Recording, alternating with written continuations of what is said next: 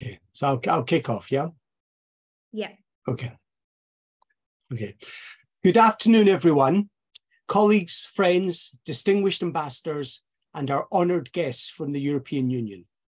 My name is Michael Mail, and I'm the Chief Executive of the Foundation for Jewish Heritage. On behalf of the Foundation and our esteemed consortium colleagues, the European Jewish Cemeteries Initiative and Centropa, we are delighted to welcome you to the concluding event of this unique Jewish Cemeteries Preservation Initiative, which is a co-funded project of the European Union. We have been on an astonishing journey these past 18 months. We have learned so much more about the situation of the Jewish cemeteries of Eastern Europe, the absent presence of Jewish life in so many of these places, and to look at how Jewish cemeteries and Jewish heritage can play a special role in the Europe of today. This is what we're going to explore over the next few hours. You're going to learn about a whole range of activities that involved many hundreds of people across the 7 countries that were the focus of this project. As you learn about what was done, I hope you will find this more than just interesting, that you will feel inspired, because we don't want this event to represent a finishing of something, but more a call to action. You all have copies of the programme, and I'll be introducing the speakers, although because of the limited time, I will not be making lengthy introductions. Sophie Pownall of ESJF, who you will meet shortly, will be assisting me. Please put any questions into the chat, and we will endeavour to answer them. And there will be a way of raising comments or questions after the event, which we will notify you of. We'll begin with some introductory remarks from the consortium partners. So I'll now invite Phil Carmel, Chief Executive of the European Jewish Cemeteries Initiative, to say some words. Over to you, Phil. Thank you, Michael, and welcome to all the participants at this event, and a particular thanks to our partners in the European Commission who have backed us for many years now in this project at the preservation of Jewish cemeteries. The ESJF was set up in 2015 with the principal aim to protect Jewish cemeteries in Europe. We are not de facto a preservation organisation, but we recognise, after fencing 275 sites in 10 European countries and continuing on this work, that we will never be able to complete our task or even to protect the cemeteries which we've started to protect without the involvement of local people. The key element of this project is for Europeans at the national, international, and local level to take on board Jewish heritage and the memory of the Shoah as part of their own local heritage. It is, in a sense, ownership. It's ownership, and it's also duty and responsibility. It's a responsibility of care to those Jewish communities who no longer exist in the thousands of sites and communities across Central and Eastern Europe. We know that about 9,000 Jewish cemeteries exist in those areas. We have physically surveyed over 4,000 of them with the support of the European Commission. And we need desperately to continue that work. And I hope at the end of this project, we will continue with that work and to continue the protection. But without the mobilization of young people, without the mobilization of local communities and activists, we cannot continue with this work. And that's why it's been an absolute pleasure and a great importance to be able to work with educational and cultural organizations and partners like Centropa and like the Foundation for Jewish Heritage. And I want to put on record my deep thanks on behalf of our own organization for all that work that we've done over those years.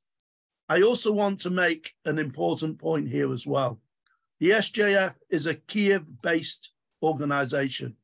Many of our partners, and particularly our staff, have worked to continue this process even during an invasion. And we salute all those people, and we hope and pray for their safety as well, that they can continue in this incredibly important work. Thank you very much indeed. Well, thank you, Phil, for those comments. I will now ask Ed Sirota, Founding Director of Centropa, to say some words. Over to you, Ed. Thank you, Michael. Centropa was asked to participate in this program, and when we were, I was thrilled to do so. Most of the hard work has been done by our team, led by Fabian Ruhle, who runs Centropa in Germany, and his team. Basically, I've been working in this part of the world since 1985, visiting cemeteries, synagogues, Jewish communities for a very long time, obviously. Centropa was founded in 2000. We began in education in 2005. Most of what we do is Holocaust education in the lands where the Holocaust took place. And we have a variety of content that we have created based on this. Many of the cities we work in, there are no Jews, there are no synagogues, but in thousands of them, there are cemeteries and there are public schools. And when we started working with our public schools and came up with the idea of using cemeteries basically as an outdoor classroom, our team, led by Fabian, also by Maria Lieberman in our Budapest office, jumped on the project because this was a way to involve students and teenagers to explore their cemeteries and explore their town's Jewish heritage. To my knowledge, I don't know of another project that's actually done this in this way.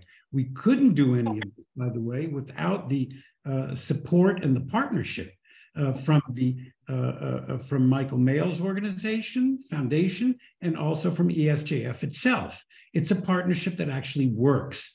And we're very glad to be part of it. And I'll go into some details about the remarkable work that teachers are doing in Ukraine. And I know my colleague Fabian will be talking about the work that his team is doing too. Thanks for having me on. Oh, that's terrific, Ed. Thank you very much for those comments. Dame Helen Hyde is the chair of the Foundation for Jewish Heritage, and she will now add her remarks. You're on mute. Thank you, Michael. As a teacher and a former long-standing head of a major secondary school, I'm delighted to be with you all today. As Michael said, I'm the chair of the Foundation for Jewish Heritage, working closely with Michael, who is our founder and chief executive. The foundation was established to work internationally on the preservation of Jewish heritage at risk. Our mantra is preserving the past, shaping the future.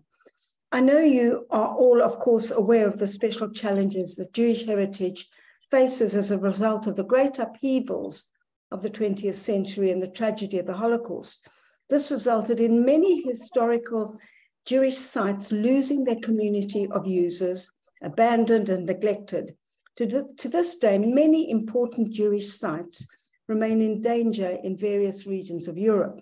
The foundation seeks to preserve Jewish heritage through research, providing expertise, as well as advocacy.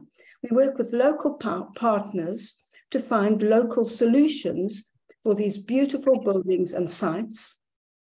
We look for new purposes that bring them back to use while also commemorating and celebrating the Jewish communities these buildings once served. The foundation commissioned unprecedented research to map 3,347 synagogues in Europe in order to identify the most important synagogues in danger.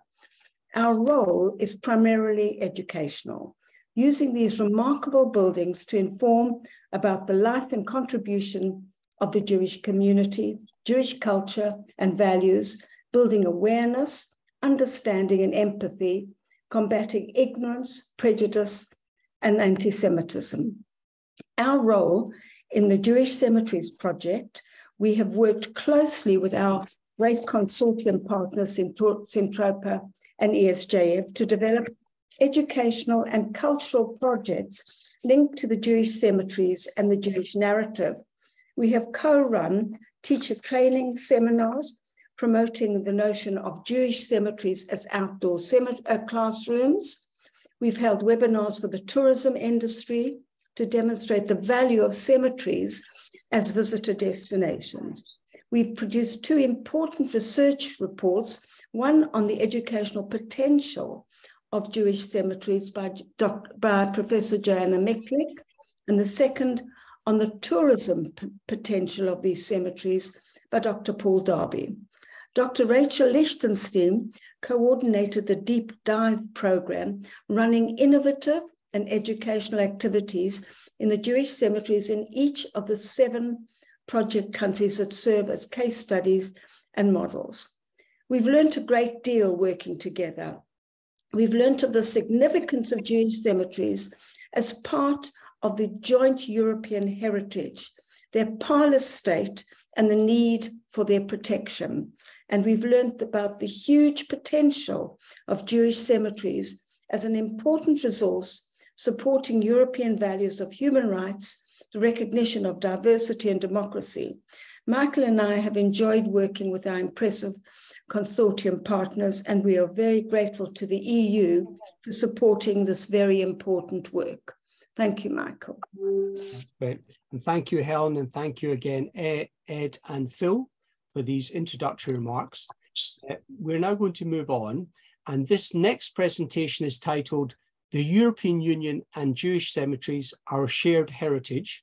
And this will be given by someone who's become widely recognized and respected as a leader and champion in her field, Katharina von Schnurbein, the European Commission Coordinator on Combating Anti-Semitism and Fostering Jewish Life. So Katharina, if I can invite you to say some words. Yes, hello, I'm just starting the video. Let's see, yeah, here we are. So, hi Michael, Phil, Ed, you'll see many faces. It's great to see you, Helen as well. And it's a real pleasure to be with you. Before I go into the more official presentation, I just want to tell you a secret about, and a personal remark, which is really that I love Jewish cemeteries. And when I studied in Prague in the 90s, I used to have to go by train from my parents' home in the Bavarian forest through the Bohemian forest, the Šumava. And whenever I passed there, I saw at a certain place a cemetery to the left, and it was clear it was a Jewish cemetery. It was abandoned, and so when I drove past by car once, I looked for it and I found it. It's in Schwiehof, which used to have a very sizable Jewish community as of the 7th century. And it had beautiful headstones, Baroque, Renaissance. And when I saw it in the 90s, it was quite abandoned, high grass and so on. And now I passed by it today, again in October of 2022. And I saw that it's actually fenced. It has a very nice stone wall. It seems to be kept in order. It seems that the local people are, as Phil also said, are taking care of ensuring that it's that it is being kept in, also open for visitors. And I was very pleased to read at the sign that it was supported by EU funding, this fencing with a very nice wall. In fact, if you allow me, I will quickly show you the picture. I'll share my screen if that doesn't take too much time. Sure. Can you see it? No. Sophie, I don't know if... Host disabled. Okay, I cannot share my screen. I just enabled it. You should be able to do it now. Yeah, try it again, Katharina. Let's see. Let's try again. You see it now? Share screen again. We're not seeing it. Yeah, no, sadly, we're not. No, okay, never mind. It's not.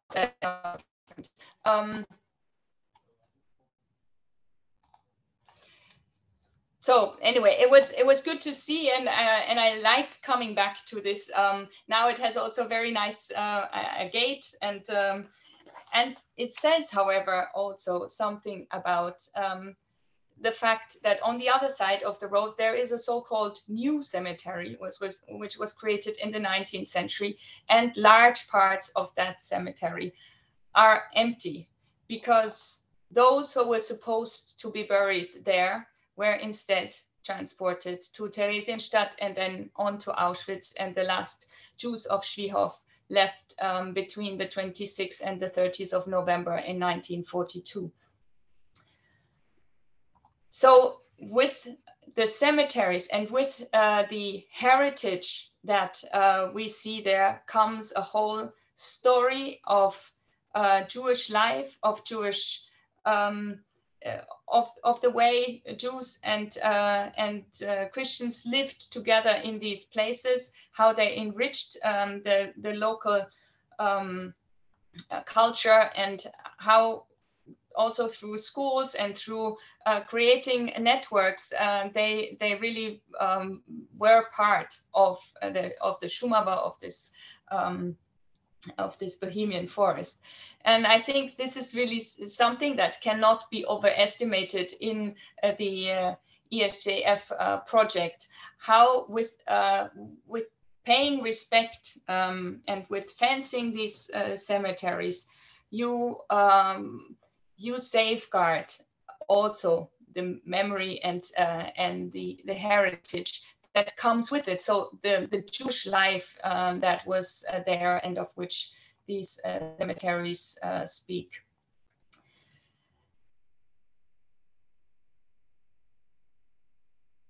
Very fascinating. In the last years, we've seen, and I think that people understand the symbolism of the cemeteries, because we have seen vandalism of Jewish cemeteries from France to Germany, Poland, Greece, Romania. They are an expression of anti-Semitic feelings. They violate the sacrality of Jewish holy places, and of course they hurt Jewish communities. So the two aspects go together. We need to recognize that vandalism of Jewish cemeteries, even if it's like in Eastern France was the case, it's and you know, just because it's an abandoned place, young people did not recognize the significance. Maybe they still need to understand what it is. And so I think we need to make sure that with your project, this educational aspect is very much strengthened, and also again shows not only the cemetery as such, but the Jewish culture and heritage that goes with it. A lot of orphaned heritage, and we've talked about this with several of you at different occasions, is often in poor conditions and at the danger of deterioration. And I think it is really to our generation to make sure that this heritage is kept, and that it is also embraced by the local community. And I think maybe if it doesn't sound too spiritual, but there is a healing process that also can be part of ensuring that that cemeteries and beyond that other orphaned heritage is being revived. Or yeah, it sounds a bit strange for a cemetery, I guess, but it's just something that can be a symbol. In the EU strategy on combating anti-Semitism and fostering Jewish life, we call on the member states to support the European Heritage Days by highlighting Jewish heritage in the national context, and also by supporting the maintenance and safeguarding of Jewish heritage. And we have, as you know, also made funding available to safeguard Jewish heritage, including the cemeteries. And what from my side, I really want to support this also to make sure that we can continue to use also EU funds for the fencing and safeguarding of the cemeteries. I really commend the project that you have successfully now concluded for raising awareness in local communities and for implementing these educational projects, for calling for the integration of the Jewish cemeteries into the local heritage as part of it, and then also making it part of curriculum. I think that the local aspect for school children is something they will never forget, and will also give them, when it comes to anti-Semitism, a certain resilience. And that's a very important aspect to this. The motto protect, educate, and respect, I think is an important one that hopefully will continue beyond also the project in itself. We often say that to shape Europe's future, people need to understand the past. And I think it's very true, in particular in the context of Jewish life. And while we know that the knowledge about Jewish life is very low, and Jewish traditions, in fact, according to our survey, only 3% of Europeans say that they feel they know Jewish traditions and culture very well. It is all the more important to ensure that there is a transmission of knowledge, including also then the responsibility that non-Jews take for their local Jewish heritage. And I've met a few, and I think they are really also enriched by connecting with the past in that way.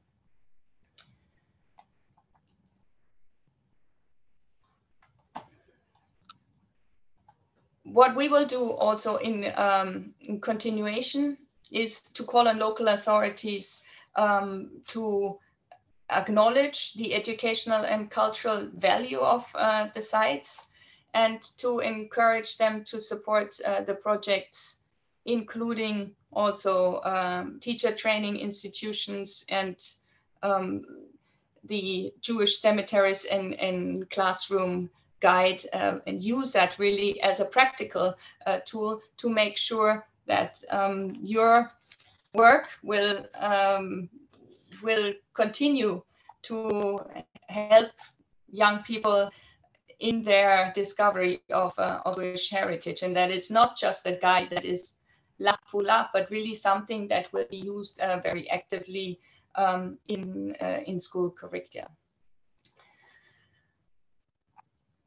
I thank you very much for having me. I won't be able to stay the whole afternoon, but it's something that it's very dear to my heart, and I hope that we will find ways to ensure that the project can continue. Thank you very much. Well, thank you, Katerina. And I think, I can speak for everyone who's in on this this event, that we know how grateful we all feel towards the EU and the European Commission for the support that has been forthcoming. And it's terrific that we know that this is a long-term commitment that the EU is making, and that's partly reflected in your position within the European Commission. So it's been a pleasure working with you in the past, and we look forward to that continuing into the future. I'm now going to call upon Dr. Yossi Beilin, who is a board member of the European Jewish Cemeteries Initiative and a former Minister of Justice of the State of Israel, and Sophie Pownall, project manager of ESJF, to give a general overview of the project.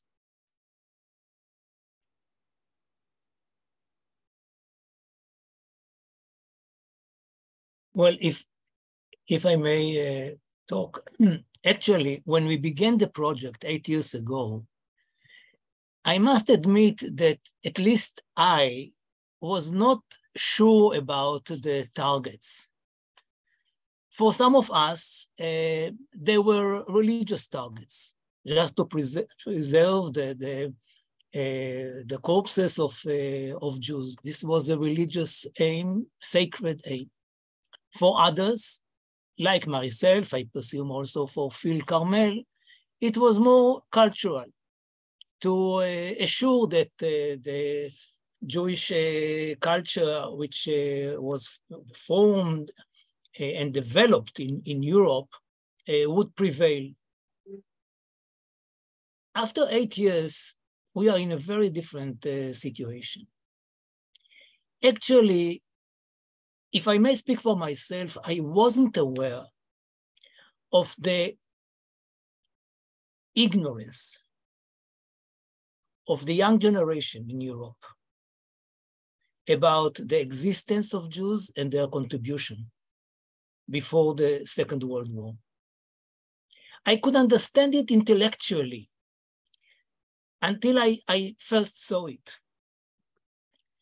You know, there are people whom we meet and never met Jews before, never were aware of the fact that in their townships, Jews lived and were even the majority in those little places in Eastern Europe. In Minsk, there was a Jewish majority before the First World War for a while. And people don't know about Jews today. And it reminded me all the time, the movie which was produced in the 20s, 100 years ago, about Vienna without Jews, fiction. Vienna without Jews, expelled by the non-Jews, and then they are calling the Jews to come back because Vienna cannot operate. Now, the physicians, the doctors in Vienna were Jews. There was a big Jewish majority of doctors in Vienna.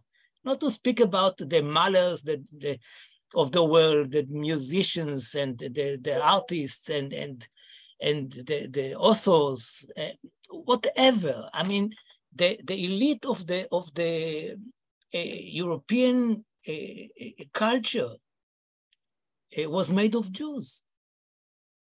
Now, I'm asking myself all the time, how can we tell the people something like that? It is not just to make justice for people who were killed in a crazy way during the Holocaust years.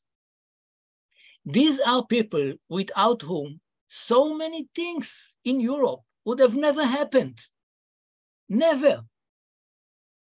And the cemeteries are a poor, but the only memory that we have with names of people, something about what have they done in life and whatever. So the issue of cemeteries became a much more different message that people who live in Europe today, the young generation, would be aware of what happened there, but more so about what have they missed. And when we were working on that with our wonderful partners, really, and with the help of the German government and the European Union, and Katerina is here, and you are really wonderful, almost unbelievable in your dedication to these projects.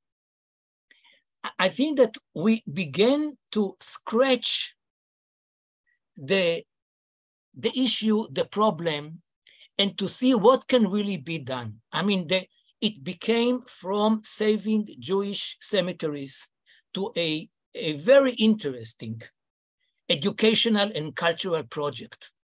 The connection with elementary schools, kids who never saw Jews before us, to the universities, the faculty and the students with whom we worked on seminars and on lectures and other things, and they became part of this project.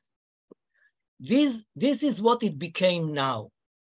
Now, with the European Union help, what as Phil said before, we were successful in doing something which had never been done before, and that is counting the cemeteries, knowing in which situation they are, and prioritize our work, which was very difficult before. We did prioritize, but now it became much more professional. We know which cemeteries among those whom we succeeded to count, about 4,000 of them, are in danger of disappearing, vanishing in the forest of Europe, of East Europe. It's not only the issue of vandalism or anti-Semitism or whatever. It is in the margins. The main thing is nature, and nature may cover many of those cemeteries. Now, we stopped in the middle. We appreciate that, we assume that we are speaking about more 4,000 or 5,000 more cemeteries. We are going to lose many of them if we are not able to prioritize.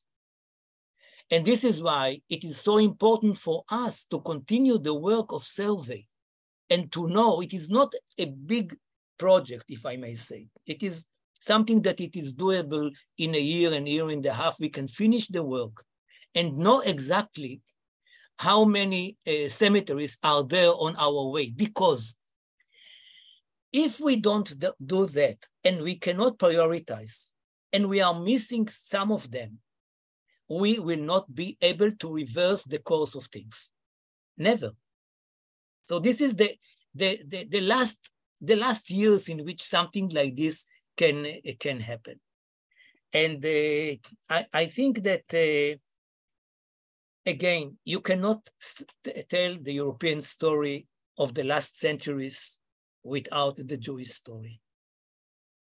And we can be proud of the Jewish story. We can be sad about it and should be sad about it. But the most important thing is to understand what was the part, because even we in Israel, we don't know that many of the people whom we are quoting in literature or singing their songs or whatever are Jews, were Jews. So I would like really to thank the European Union for its endeavors, and especially you, Catherine. But I would like also to raise the request to continue. Thank you. Yeah. I will thank you, Yossi, for that. I mean, it's actually for your fascinating remarks. And Sophie, I believe you're now going to take us through a kind of overview of the types of activities that were run throughout the 18 months. So over to you, Sophie. Yeah, that's right. Are you able to see my screen? Yes, we can. Okay, lovely. So like was said, I'm now going to do a quick overview into all the things that we've done in the past 18 months. For those of you who don't know me, I'm Sophie. I am the project manager of the grant, and I've been supporting all partners in the ESJF with the implementation of the project. Okay, so a little bit about us. The Preserving Jewish Cemeteries project is an EU-funded project that has 4 main aims: to assess, review, deepen, and synthesize our understanding of Jewish cemeteries as resources of cultural heritage that support socio-economic development, social dialogue, cohesion, and a past-aware, forward-thinking society that have shared European values, especially tolerance and diversity. Ja. We also... Also wir haben morgen ein Seminar, das geht, wann wollen Sie denn kommen? Ich glaube so ab 9, gleich früh. Can you mute yourself? 8:30. Yes. Okay, there we go. Yeah. Can you Well still done. see my screen, or is that stopped now? Can you still see my screen? Your screen is gone. No. We try again. No, Okay. Yes, that's good. Our second aim is to raise cross-sectoral awareness of the relevance of Jewish cemeteries, Third is to build sustainable engagement on the ground, ensuring that Jewish cemeteries are recognised, valued and included on the agenda of local and regional leadership, as well as by stakeholders in the tourism sector and educational professionals. Our final goal is to utilise and further disseminate the information that we gathered during our previous EU projects, because this is the third of our projects within this series of preserving Jewish cemeteries. We've been active in 7 European countries, including Georgia, Hungary, Lithuania, Moldova, Poland, Slovakia, and Ukraine. And again, as you already know, the project has been implemented by 3 partners, the ESJF, Centropa, and the Foundation for Jewish Heritage.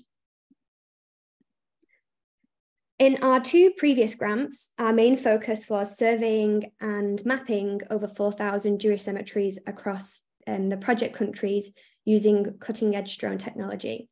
With this, we created an open access database, the first of its kind, of European Jewish cemeteries. And this includes maps, images, and historical overviews of each cemetery that we visited. This work was complemented by educational work and the creation of publications, and is the foundations of the knowledge and methods we've used during this current project. Over the past months, we've been very, very busy working with teachers, schools, engaged leaders. We've been hosting student competitions. We've done 7 deep dive projects, and we've created 3 more publications. By doing this, we've reached over 200 teachers, 300 engaged leaders who will act as multipliers, influencing many more in the future, including their students and networks. We also reached 400 students in our competitions and another at least 400 in our deep dive project. We're now going to have a little look into what that actually meant. So the ESJF hosted masterclasses for engaged leaders in the project countries in order to share the knowledge and best practices on Jewish cemeteries that we've collected, and also in order to support the creation of networks of Jewish cemetery preservation activists, otherwise also called regional cemetery associations. The masterclasses concluded with a conference in Budapest for public authorities, where we heard from mayors such as the mayor of Perichin from Ukraine about the importance of preserving Jewish cemeteries even in times of war. Centropa, on the other hand, held international seminars for teachers, showing them exactly how to integrate Jewish cemeteries into the school curriculum. And they started the model school projects where educators were directly supported in engaging students to do Jewish cemetery related arts and research projects. The Centropa and the Foundation for Jewish Heritage also hosted 2 conferences for teachers and teacher trainers, tackling the overarching question of integrating Jewish cemeteries into educational systems. Throughout the project, we also held student competitions, which reached young people directly. In our international youth competition, students were invited to make short videos and presentation on their local Jewish cemetery. In the hackathon and the technology webinar, students took part in a challenge using UAV data, and in the photography competition, students captured pictures of Jewish cemeteries. The deep dive project took place in 7 project countries in collaboration with the Foundation for Jewish Heritage and Centropa, led by Dr. Rachel Lichtenstein, who we will hear from later today. A range of activities took place, including a digital audio guide, photo exhibition, heritage trails, and lots more activities, which we will again hear about later. I won't go into too much detail. We also produced 3 new publications, building on the information that we gathered during our last grants. The research took place on the inclusion of Jewish cemeteries in the school curriculum, the need for resources and teacher training, the potential of Jewish cemeteries as tourist sites and suggestions for their development, and the mapping of laws that impact the preservation of Jewish cemeteries. Seminars took place on each of these publications to promote their findings to the relevant stakeholder groups and to ensure that they will be used in the future. So yeah, that was just a quick overview of everything that we've done. And we're now going to hear from all the people who were involved in our project a little bit more about exactly what happened during all of these activities. Thank you very much. Oh, that's terrific. Sophie, thank you very much for that. It was very helpful just to see it presented in that helicopter perspective. So we're now going to look in more detail at some of the specific activities, and I'm delighted to introduce Fabian Ruhl, who is the director of Centropa Hamburg, and he has been the main person from Centropa leading the project. And he will be joined by Tiona Dalakishvili, who is Centropa's Georgia coordinator, and Tio has been the linchpin of the work that took place in Georgia across the 18 months. So we're going to look at some specific activities. So I'll now hand over to Fabian and Tio. Thank you so much, Michael. And also thank you, I think Katharina von Schumann has left us, but I still want to thank her for her words earlier to everyone, and really appreciate, really want to thank the European Commission for making this project possible. I want to start my presentation with a quote that I'm going to put in the chat. And this quote was given by a Polish teacher who attended our training seminar. I'm going to read it out, but you can also read it in the chat. A cemetery is the base for any work that can be done on Jewish history, because in my city, it is the only material object related to the history of the Jews which survived and did not change its purpose. So again, this was given by a teacher after she attended our training seminar in 2022 in Poland. And I think it really encapsulates the power of Jewish cemeteries as an educational tool. And when we started our cooperation with the European Jewish Cemetery Initiative a few years ago, we had experimented and we had tried working with Jewish cemeteries during our training seminars, but over the last 3 years we've been able to further gain insight, and some of the reports that are shown later will also show how and what we have learned in the previous year, in the past years, working with the teachers, working with teacher trainers, and also inviting education ministry officials. Working in 7 countries can be challenging, but we were lucky enough that we had already partners on the ground that helped us a lot. So I want to thank them here also. For example, we had in Slovakia, in Banská Bystrica, we had the Museum of Slovak National Uprising. In Poland is the Galicia Jewish Museum. In Krakow, which we've been working with since 2012. In Hungary, we have an office, Centropa Budapest office, that has been working closely with the Jewish communities. In Georgia and Tbilisi, we've been working with Theo, who will be presenting shortly. She's the head of, co-founder of the Creative Development Center there. And I wanted to also specifically sing out some of the teachers that we're working with. And one person in particular, that's Andrzej Koszelnik, who is and has been our Ukrainian coordinator while serving in the army. So everything that we've been doing in Ukraine, which we will highlight later, has been made possible thanks to Andrzej. We invite you to visit our project website, which was developed by Peter Bala in Hungary at www.jewishcemeteries.eu. In case you haven't seen it, we're going to put it in the chat also. Here you can find reports with graphs from our seminars, quotes from the teachers that attended our training programs. We held 7 training seminars in 7 project countries for over 200 teachers, plus the one seminar held in cooperation with the Euroclio organization in Bratislava, which was attended by another 35 teachers. So all together, we have trained in the past 18 months 240 teachers, and we have the data to show how this has impacted their work. But, and this is important, we did not only train and engage teachers, we also encouraged young Europeans in the 7 project countries to become engaged in preserving Jewish history. How did we do that? We organized 2 cross-country competitions. In the first, we asked high school students to make their own short films on my town's Jewish cemetery. The second competition, for that one, we invited university students to submit their artistic photos of a Jewish cemetery in their region. The winners were awarded gift vouchers, and you can witness some of these fabulous outputs today, as well as on our project website. So I'm going to turn over the floor now to one of our coordinators, Theo from Tbilisi, who's right now actually in Sweden at a conference. Theo, thank you so much for joining us. And I think you are best equipped of all of us here in this room to really show the local impact that this project has accomplished thanks to people like you. So thank you, Theo, for joining us. Thank you, Fabian, and thanks everyone. First of all, it's really amazing to speak next to you and to share the results that we have achieved. I hope you can see my screen.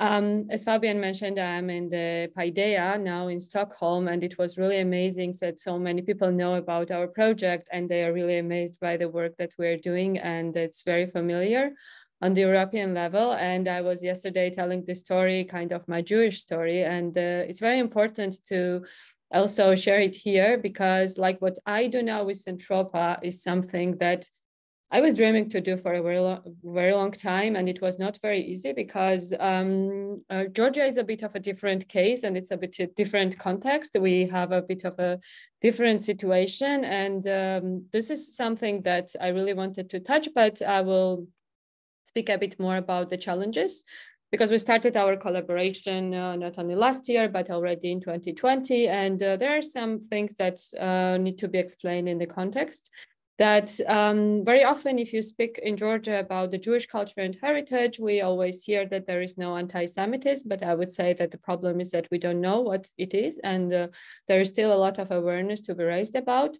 There has never been lots of international intervention. I was always jealous about other Eastern European countries implementing so many interesting projects, which was not the case in Georgia, because Holocaust never happened in Georgia, and we were always the place where the, especially like from Eastern Europe, we also prepared an exhibition about this, from Eastern Europe, the Jewish people could find a secure and safe space to survive. The community itself is very close and very small. It's becoming even more and more small. So if, I don't know, 15, 20 years ago, everybody had, even 30 years ago, everybody had a Jewish neighbor, classmate, and they know like what is Jewish life, who are Jewish people, what is the culture, what's its influence. Now this is not the case, which is actually raising a lot of space for misinterpretation and the propaganda.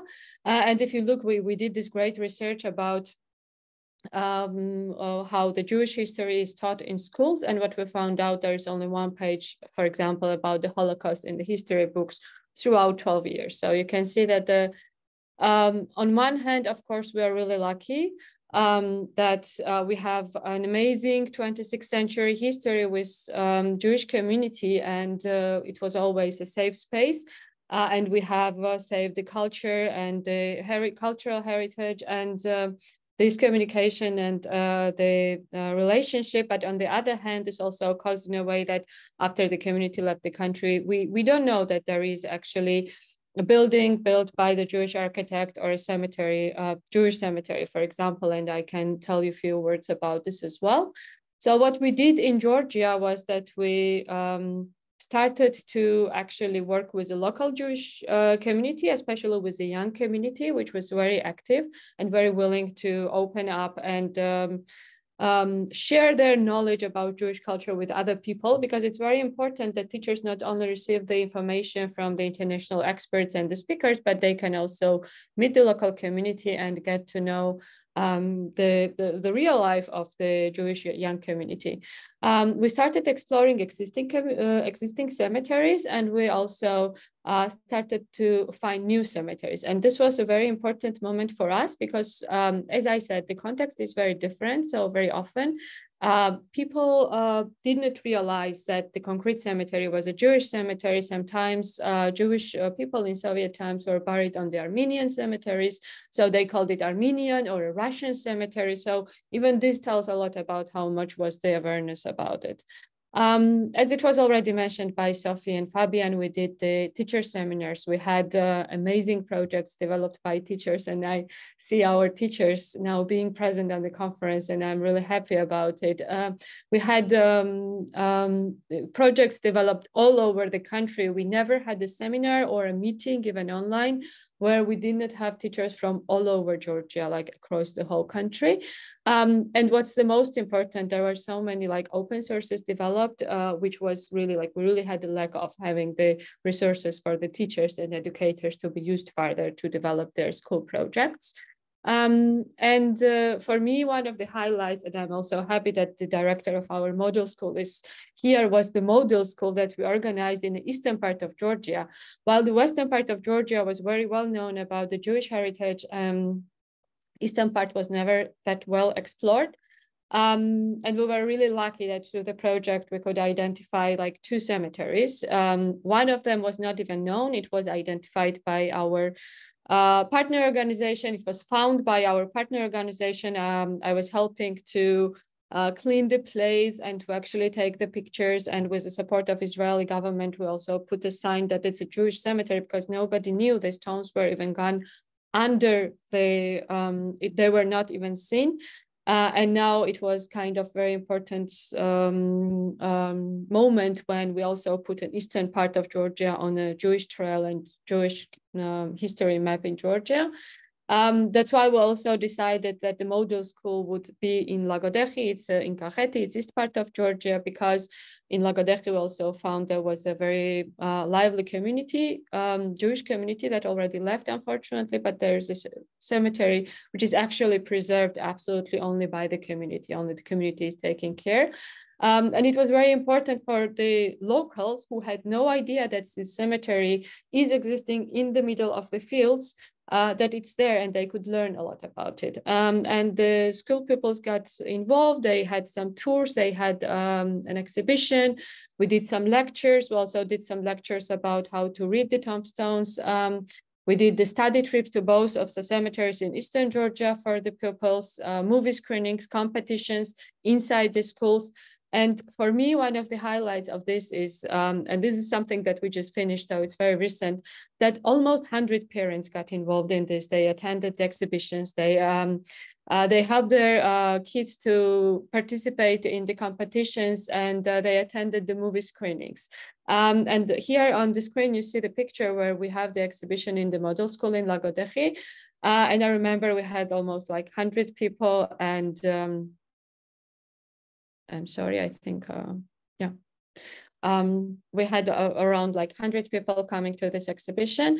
It was very heartwarming and very emotional moment for me when there were like 3 or 4 or 5 people coming to me and saying, you know, through this exhibition, I realized that my grandmother was Jewish, that my grandfather, who I thought had a Polish surname, was actually a Jew. And it was a very, very heartwarming and important moment to understand that, yeah, through these materials, we don't only help teachers to develop their projects and teach their students, but also help individuals to understand their own Jewish journey and understand their own Jewish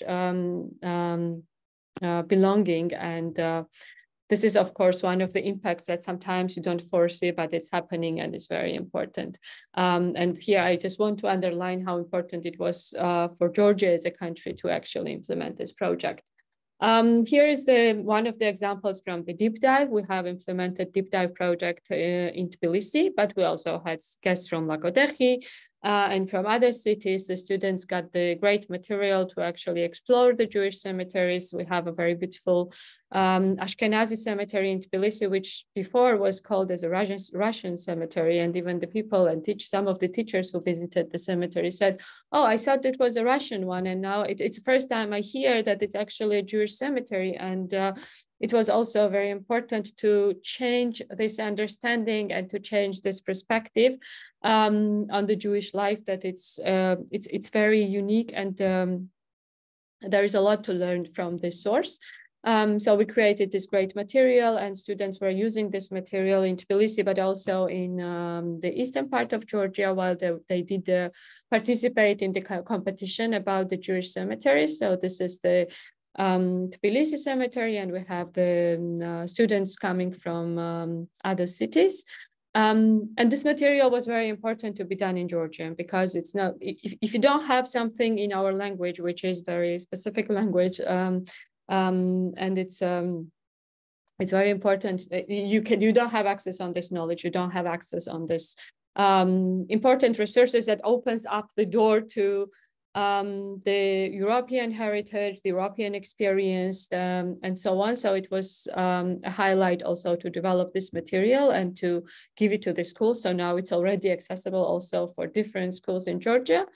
So to sum up my presentation and give a little bit of like the main achievements list, we have more than 100 teachers who are involved in on regular basis. And by involved, I mean, it's not only on the seminars, but it's kind of became a very important network of the teachers who are in communication. They are not only working with us, they're working with each other. They have already developed more than 30 complex projects, and they were implemented in the classroom in different schools of Georgia all over the country.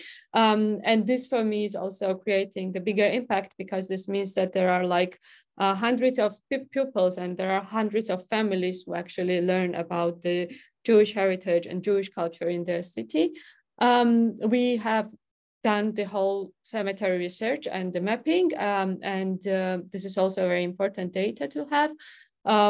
As I mentioned, we had 2 cemeteries identified, and you see on the picture, the cemetery that was found. I was involved in this process, and I'm really happy that now the teachers are involved in its research, because as you see, the stones were absolutely under the ground. You can only see like this size of the part of the tombstone, and many tombstones were actually used in building the houses. So people were not aware that it was existing. It was really like we heard it by from person to person, and somebody told us it's Armenian cemetery and so on. So until like finding the stone and lifting it from the ground, it was impossible to understand if we were on the right path. And it was really a delight to see that we were. And now it's everybody in this small city knows that there is a Jewish cemetery, and that there was the Jewish culture was developing in this city. So we created one model school that was lasting for 6 months, and it included hundreds of students, also teachers, not only from the school, but also from the whole municipality. We help new communities to self-identify and find their traces. We have implemented the deep dive project in Tbilisi, and it was also very successful. And probably what's the biggest result is that the schools are proactively requesting. So it's already not that we are spreading the information and sending emails and telling people to participate, but I very often get calls that, you know, I've heard you're doing this great project and I always wanted to include it in my curriculum. So can I participate? How can I participate? How can I join? And this circle is really enlarging like a snowball, and I'm really happy for this. And I'm really thankful for this opportunity. And I want to thank all partners. I want to thank Centropa that they put Georgia in this great program and on the map, and gave a chance to join this amazing experience and research, and that now Georgian teachers can also participate in the impact that we are creating. So thank you very much. No, that's great. Well, thank you so much, Theo. And I must say, Georgia is a wonderful example of the range of activities that took place as a result of this project. And I think what you've achieved is really quite remarkable. And thank you, Fabian, for your remarks and your comment on the competitions and the teacher training aspect. We're now going to look at another aspect of the program, and Sophie's going to once again join us. And Alexandra Fischel, who is the educational officer of the European Jewish Cemeteries Initiative, will be assisting Sophie in looking at these other aspects of the program. Yes, thank you. And we will also be joined by Katerina Malakova, who is the ESJF's historical researcher, and she will, yes, help me tell you about what we've been doing. Can you see my screen? Do that. Can you see the screen, Michael? Yes, we can. Okay. So I will now speak a little bit more on how the ESJF's work within the grant fits into the broader scope of the ESJF's mission and activities. As the ESJF's main work is the physical protection of Jewish cemeteries, so building fences around cemeteries, our main focus on the grant has been to give important stakeholders that we already work with, such as mayors, local authorities, the information, tools, and support they need to preserve Jewish cemeteries, because we can't physically preserve them all in the time that we have and the money that we have. We identified 4 areas of work that could help us with our mission, which we will discuss during this session. I'll now pass you over to Katya, who is going to talk on our masterclasses and regional cemetery associations. Hi everyone, my name is Katerina Malakhova. I'm a historical researcher of ESJF. And I will tell some words about our masterclasses on Jewish Heritage Protection program. So during the last 18 months, 6 masterclasses for the engaged leaders named masterclasses on Jewish heritage preservation were held. As Philip Carmel said, we aim to involve not only educators, but also the local leaders, which means mayors, activists, officials on different levels, museum workers, and so on, to the protection of Jewish cemeteries. Unfortunately, not all of that people have enough knowledge about Jewish heritage and feel enough responsibility on that. So the purpose of these masterclasses was to interest them, to share the basic knowledge and experience in preserving Jewish heritage. As I said, 6 masterclasses were organized, 4 online in Georgia, Lithuania, Ukraine, and Hungary, and 2 in person in Moldova and Poland. In total, they were attended by about 300 participants, and about 200 more were unable to attend the masterclass, but they had registered and had an opportunity to watch the recording of the masterclass. Such an interest surprised and, to be honest, delighted us. For example, in Ukraine, more than 100 people registered for the masterclass, and more than 50 found the possibility to attend it despite massive blackouts this winter. The basic program included lectures on Jewish heritage and Jewish cemeteries as a part of it, roundtables on various ways of preserving heritage, and local case studies on successful projects to preserve the Jewish heritage. Participants shared their own experience, which we considered the most important part. And what else was important is the discussions about what participants can do to preserve their Jewish cemeteries at their places, just now being on their place. As a result, we learned how many interesting and devoted people who are absolutely not connected to Jewish community are interested in working with Jewish heritage and are conducting or planning to conduct their own projects. To study, to preserve Jewish cemeteries, to include them into museum space, and so on. So I would say that the contacts with these people is the thing that can ensure our sustainable work on preserving Jewish cemeteries in future. And thus our next activity connected to that is to begin the work on creating a kind of common platform, more precisely a number of local platforms that would allow local leaders to maintain contacts, to share their experiences, to ask for advice and help in preserving Jewish cemeteries, in working on their places. We called it regional cemetery associations. And I need to say that it is very sensitive work, as it must take into account the contribution of all organizations involved in the preservation of Jewish heritage in all given countries. So we are working on that project in Poland, where even a kickoff meeting was held as a part of the masterclass. In Ukraine, where we choose the specific format of that work, which is a Telegram group, and it is working now. And in Hungary, where we are negotiating about such a common platform, which will allow to share the experience and to ask for advice and help for all people who are working with Jewish cemeteries on the places, with a local non-formal group who is planning such a platform now, led by Esther Susan and Marianne Frank. And I need to say that we really hope that that part of work, the direct contacts with local leaders who are directly responsible for the Jewish heritage and Jewish cemeteries in their towns, and villages, and cities, is the very, very important part of our work. And it is our hope for the future and for the further preservation of Jewish cemeteries. Thank you so much. Thank you very much. And just to add quickly that we concluded our masterclasses with a big conference in Budapest where we invited all of the participants from the masterclasses as well as local stakeholders to discuss again this topic of best practices and to give public authorities the knowledge and tools they need to preserve Jewish cemeteries. I'm now going to talk a little bit about the legal research that we have done, but I will not go into too much detail because we will have a presentation later today from one of our experts.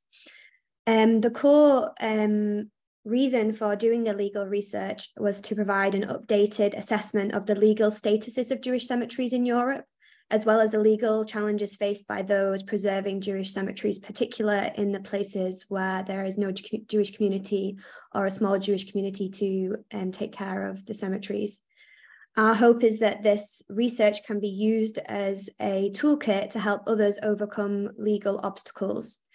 We additionally wanted to create a network among the project countries of legal experts who can further discussion on preservation of Jewish cemeteries through legal frameworks. And also through our research and our webinar, we partnered with experts from across Europe and organizations such as the International Association of Jewish Lawyers and Jurists. And following this conference today, we will launch our online forum where we have a specific thread dedicated to the discussion of legal challenges. And we hope that our experts will connect with those who are seeking advice and knowledge for free to support them in overcoming challenges that they face. I'm now going to hand over to Alexandra Fischel, who will talk now on drone technology and our hackathon. Okay, hi everyone. Okay, as the previous girls tell, I want to just add that the main idea of ESJF is how to preserve the Jewish cemeteries. And we were thinking who are responsible for its preservation. The first auditory we started to work, it was the teachers and students. And then we share our knowledge and pass this to Centropa, and they are very, very well, much better than we in this field. And then we were thinking, okay, who else responsible? And we made a lot of different events for local historians and local museum and library workers as well. Then we were thinking that during our research, we have so many demolished and overbuilt cemeteries. Why they are demolished and overbuilt? Is it only the government position, or it depends also on the people on their places? And we decided to try to go to the very different auditory. It's an engineering and geodesic students who will be the next, the people who are responsible for the all land, you know, and they will be seeking the contract to overbuild or not this piece of their city or their countryside. So we create the very, very special program based on our knowledge with the drone technology surveys, and in cooperation with Drone UA.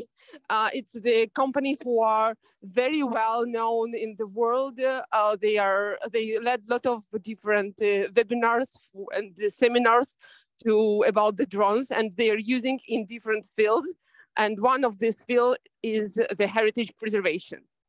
So we made 3 years of different drone courses for the engineering students, and we engage more than 200 students all over the Europe. And from the feedback, we know that like 90% of them first time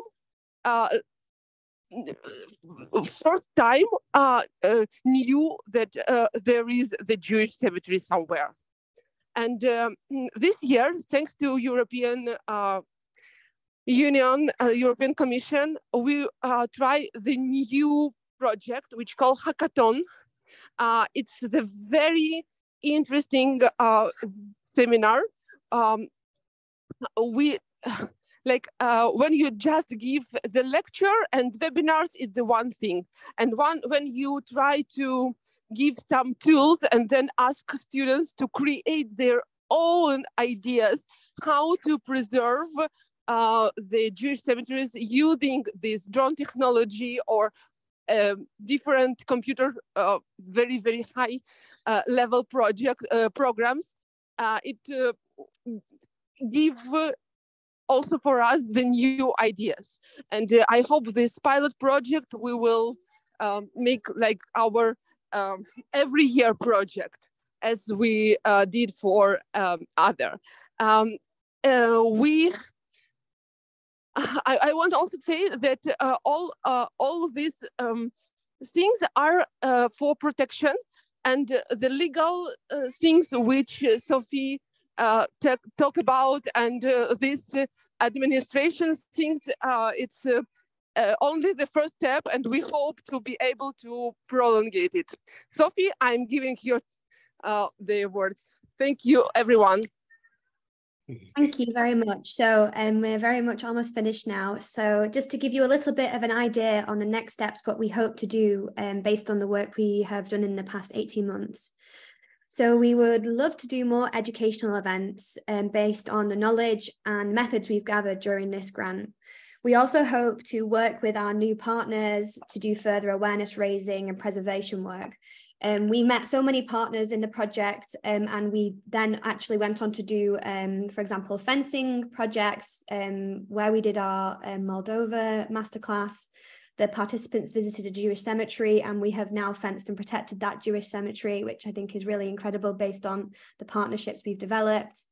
We also hope to run our regional cemetery associations and continue guiding and supporting others.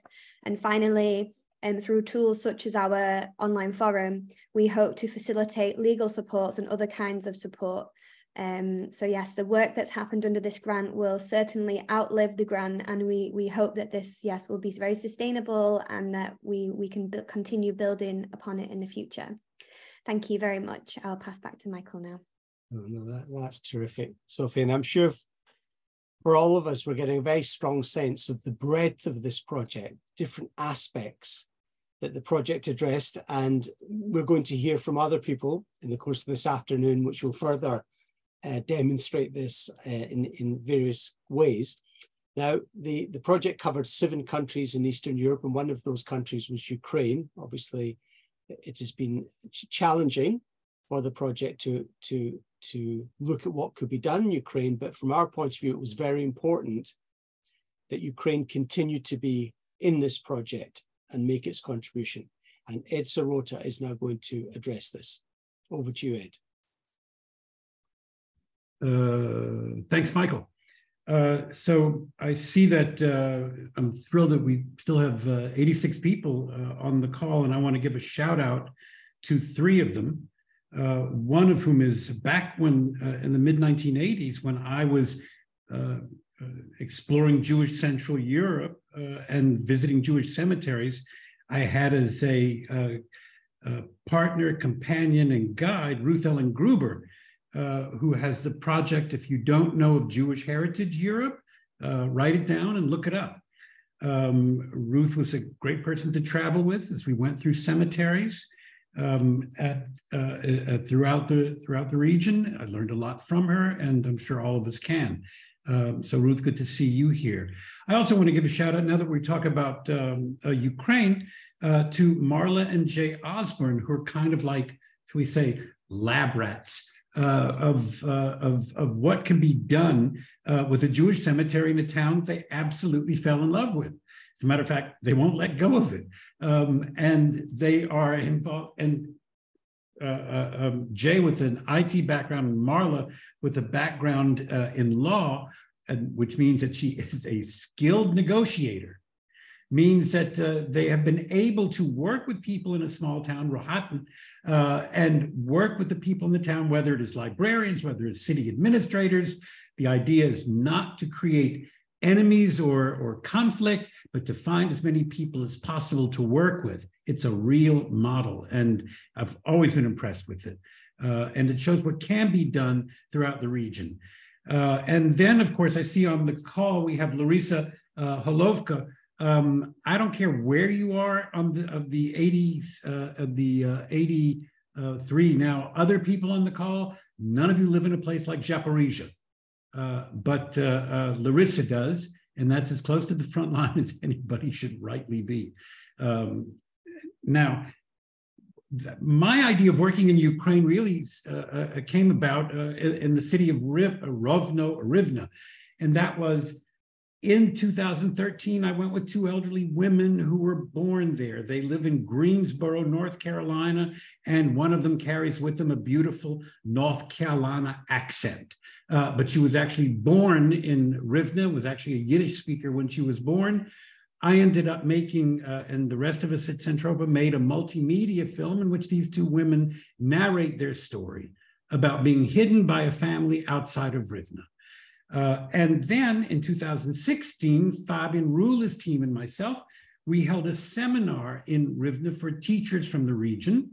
And we showed this film, this 20-minute multimedia film, narrated in English with Ukrainian subtitles. The two women narrated the film, their own film, and teachers and students and their parents came to the film. I didn't think anything more about it. We had to get back to Kyiv the next day. The next day when we were driving, we went by the Jewish cemetery. And what did I see?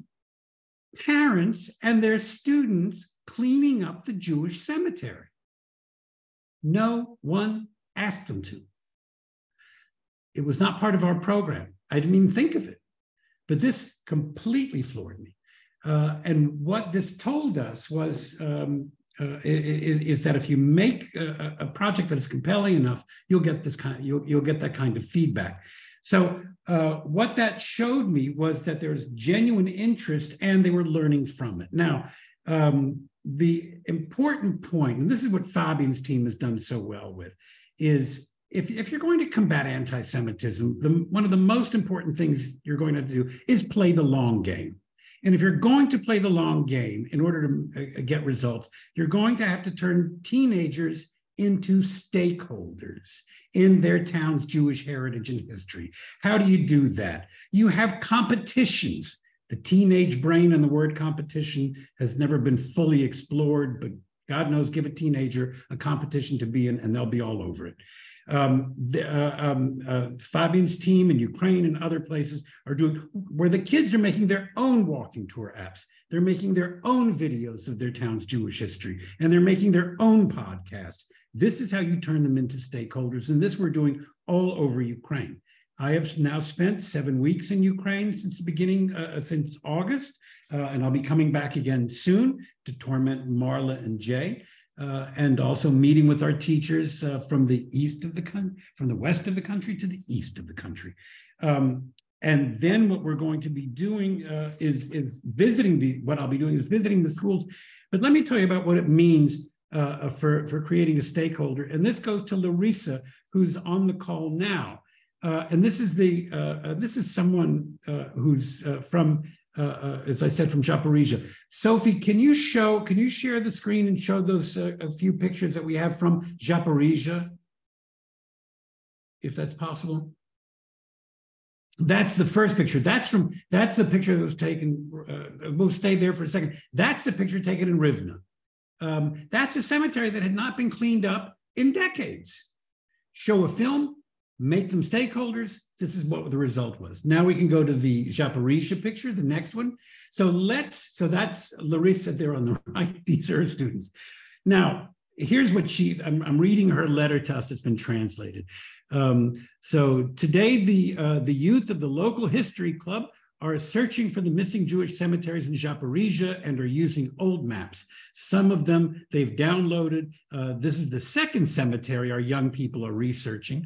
And by the way, what you're hearing here is perfect project-based learning. So here's what she says. The first cemetery they did was on the island of Corteggia, I'm probably mispronouncing that, and we entered a competition, a Centropa competition, in which young people took on the role of researchers. They tried everything for the first time. Teachers love it when teenagers try their hands at multiple disciplines. They filmed, they photographed, they edited, they translated, they made voiceovers. They tried to read the inscriptions on the Matzevot. They studied the Jewish history of the city and of Ukraine. They learned to research thanks to the materials and the brochure we received from Centropa, which they continue to send us today and that we continue to use. And we attended online masterclasses from experts. The students asked many questions and received detailed answers. It was through this program that the students fell in love with Jewish history and began to dream of a local history club and doing further research. You can show another picture, Sophie. We learned how to work collaboratively and to support each other.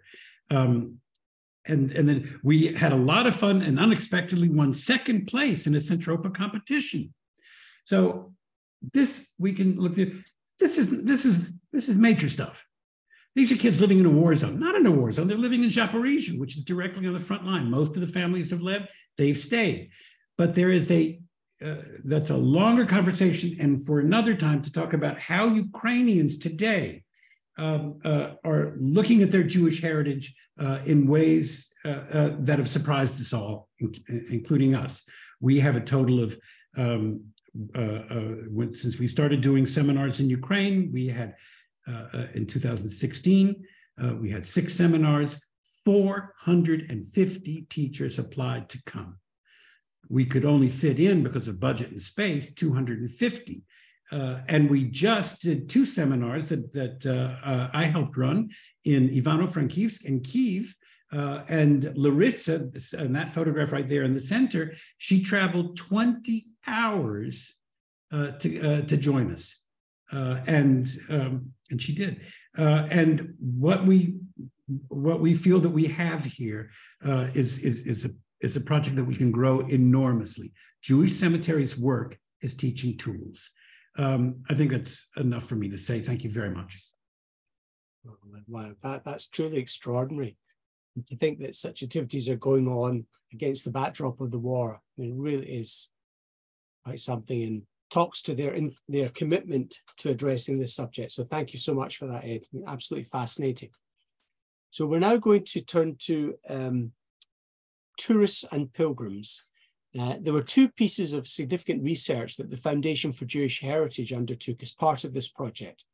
One was on the potential of Jewish cemeteries as visitor destinations, and this was conducted by Dr. Paul Darby, and he will now give an overview of the assignment and what he discovered. So Paul, I hope you're there. Over to you.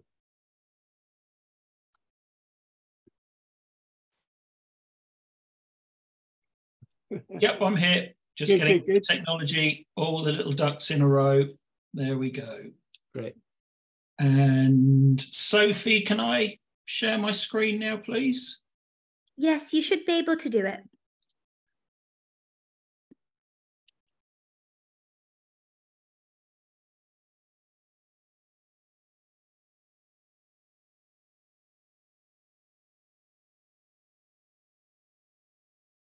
There, it works. That's excellent. Thanks very much and good afternoon, everybody.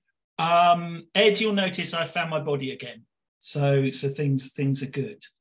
And how do I follow what you just said? How do I follow that? With those people, those young people committing to the future of Jewish heritage in Europe in the worst circumstances. I have to just say that the colleagues we worked with in Ukraine were, no matter what they were undergoing, were always there delivering for us on this report. And so I definitely, somebody mentioned Andre earlier on, and I'd like to just say thank you, Andre, and put that on the record. And a definite thank you to those in Centropa and ESJF who supported me with data gathering, and to those across Europe who contributed time and thought to our questions. And some of them are on the call today, and it's excellent. One day we'll meet in person. And the report is very much a team effort. So this report is a snapshot of Jewish cemetery tourism in 7 European countries. And this report provides examples of Jewish cemeteries which are developing themselves as heritage sites. It considers the potential range of visitors and the role which sustainable tourism goals and innovative technologies might have in both sustaining sites and engaging new and diverse audiences. In common with the other initiatives we're hearing about today, the study is rooted in a commitment to local populations and local action to create sustainable solutions for preservation and promotion that those communities and groups of communities will take forward. And some of those people, I'm glad to say, made direct contributions to this report.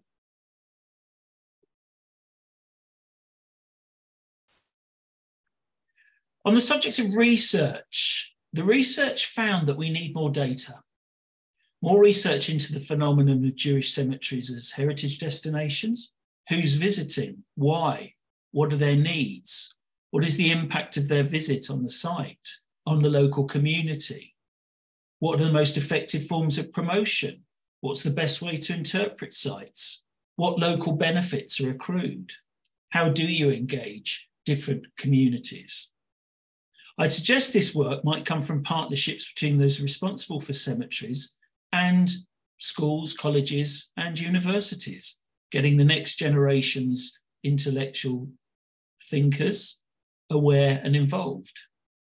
Another gap is the one sector with a couple of notable exceptions, which did not engage the commercial tourism sector. As initiatives develop and move forward, there will need to be ways found to engage and open the eyes of the commercial tourism sector to this aspect of European heritage. We keep returning to people on the ground. Many of these individuals do what they do voluntarily. Often they have other jobs: teachers, farmers, librarians, students, priests. There are also the entrepreneurs, tour guides, historical researchers, genealogists, whose livelihoods are predicated on revealing and engaging with these cemeteries to create or to restore human bonds across time and space, and to educate in the broadest sense. Let's also acknowledge the next generation they inspire, as we've been doing today. Inspire them to engage with, sustain and promote these sites. As we build partnerships, I think we need to understand more about why people commit to cemetery heritage, so as to be able to effectively encourage others to engage. Contributors to this report might see the Jewish cemetery as part of their faith heritage, or as part of their personal heritage, or local or European heritage, or a combination thereof. And as with all heritage, that without people on the ground, little, if anything, can be sustained or made accessible. Each of the countries examined in this report has its own story, its own context, its own rules, its own governances, and its own challenges. All of the countries face the challenge of finding the financial and human resources and the advocacy to develop these sites as visitor destinations. That's common to all. Encouraging and engaging visitors needs to play a part of meeting this challenge. The urgency of work to preserve, sustain and promote this part of our European heritage competes alongside other priorities at local, regional, national and European level. So there's no one answer that can be looked for when thinking about how the Jewish cemetery can be sustained and promoted through its attraction to visitors. Rather, stakeholders will build solutions through partnerships, through networking, and by ensuring all other stakeholders have a voice in the process of policy making and planning. And that all takes time, which is of the essence of this project. But it is a long game, as Ed said. This report is just a starting point. One of the challenges contributors noted in the report is ignorance or downright denial, to not put too fine a point on it, about the presence of Jewish cemetery heritage by local tourist offices and officials engaged with promoting local heritage. There are no Jewish cemeteries in this region, to quote a tourism officer in a region which has several historic Jewish cemeteries. It will not help anyone who wishes to promote all of their local heritage to visitors near and far if the local professionals are not even aware of what is in their own community. Are those charged with promoting heritage aware of all the potential sources of information about sites, as well as what and where those sites are? Several contributors mentioned how Jewish cemeteries which have been documented by experts are missing from the tourist maps and signage of certain places. Here's an example from Szeged. People there produced really impressive visitor tools to promote the city's Jewish heritage. You can download it onto your phone wherever you are. But they still struggle to get this integrated into the city's main tourist offering by inclusion on all the city maps produced for visitors, for example. And as you can see here, if you put cemetery into Szeged's tourist site, you don't get any response, even though there's a fantastic app which was produced as part of the Interreg initiative. And yet the local tourist board doesn't have the Jewish cemetery on their heritage website. What's happened there? How can that be changed? It wouldn't happen with a medieval church building or the birthplace of a nationally known poet, and it mustn't happen in the future with Jewish cemeteries. We need to challenge the ignorance, the assumptions, and the narratives which underpin this blindness to Jewish cemetery heritage. There are some good examples of where stakeholders already recognise the value of Jewish cemeteries as worth promoting to diverse visitors. On the local scale, Brody in Ukraine, Kalarashi in Moldova both promote the local Jewish cemetery in materials for visitors in their own small ways. Vilnius includes its Jewish heritage in information for visitors. And on the national scale, Poland's national heritage portal Zabytek, which you can see here, is accessible in Polish and English and showcases the country's Jewish cemeteries as part of the National Heritage Inventory. For me, Zabytek is a leader. The quality of the website's presentation, excellent photography, key information for visitors, and the website's accessibility to both Polish and foreign visitors means that the visitor comes away not just with more choice as to where they might visit, but also an enriched understanding of Poland's surviving national heritage. So again, if I was a local tourism or heritage leader seeking to sustain and promote a local Jewish cemetery, I want to start conversations and advocacy for having the cemetery represent on as many tourist and heritage websites as was possible. Jewish cemeteries mean different things to those who identify as Jews than to those who identify as non-Jews. We have to remember that. Some groups have a more intense spiritual encounter when visiting. Consider the cemeteries featured on the two Hungarian religious routes. The grave or Ohel of a tzaddik or rebbe is the goal of pilgrimage for the faithful. The presence of the faithful visitor can bring life and dynamism to a cemetery, reminding other visitors that this space is for some holy space. As with all heritage sites with spiritual and religious significance, those managing sites report that it is sometimes very difficult, if not impossible, to reconcile the expectations and desires of different groups, who sometimes fail to take any account of each other.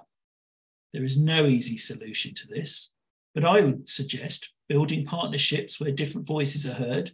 Perhaps small solutions can be found to ease tensions. And again, could networking with those managing other forms of religious heritage sites in Europe be useful? How do they deal with competing needs?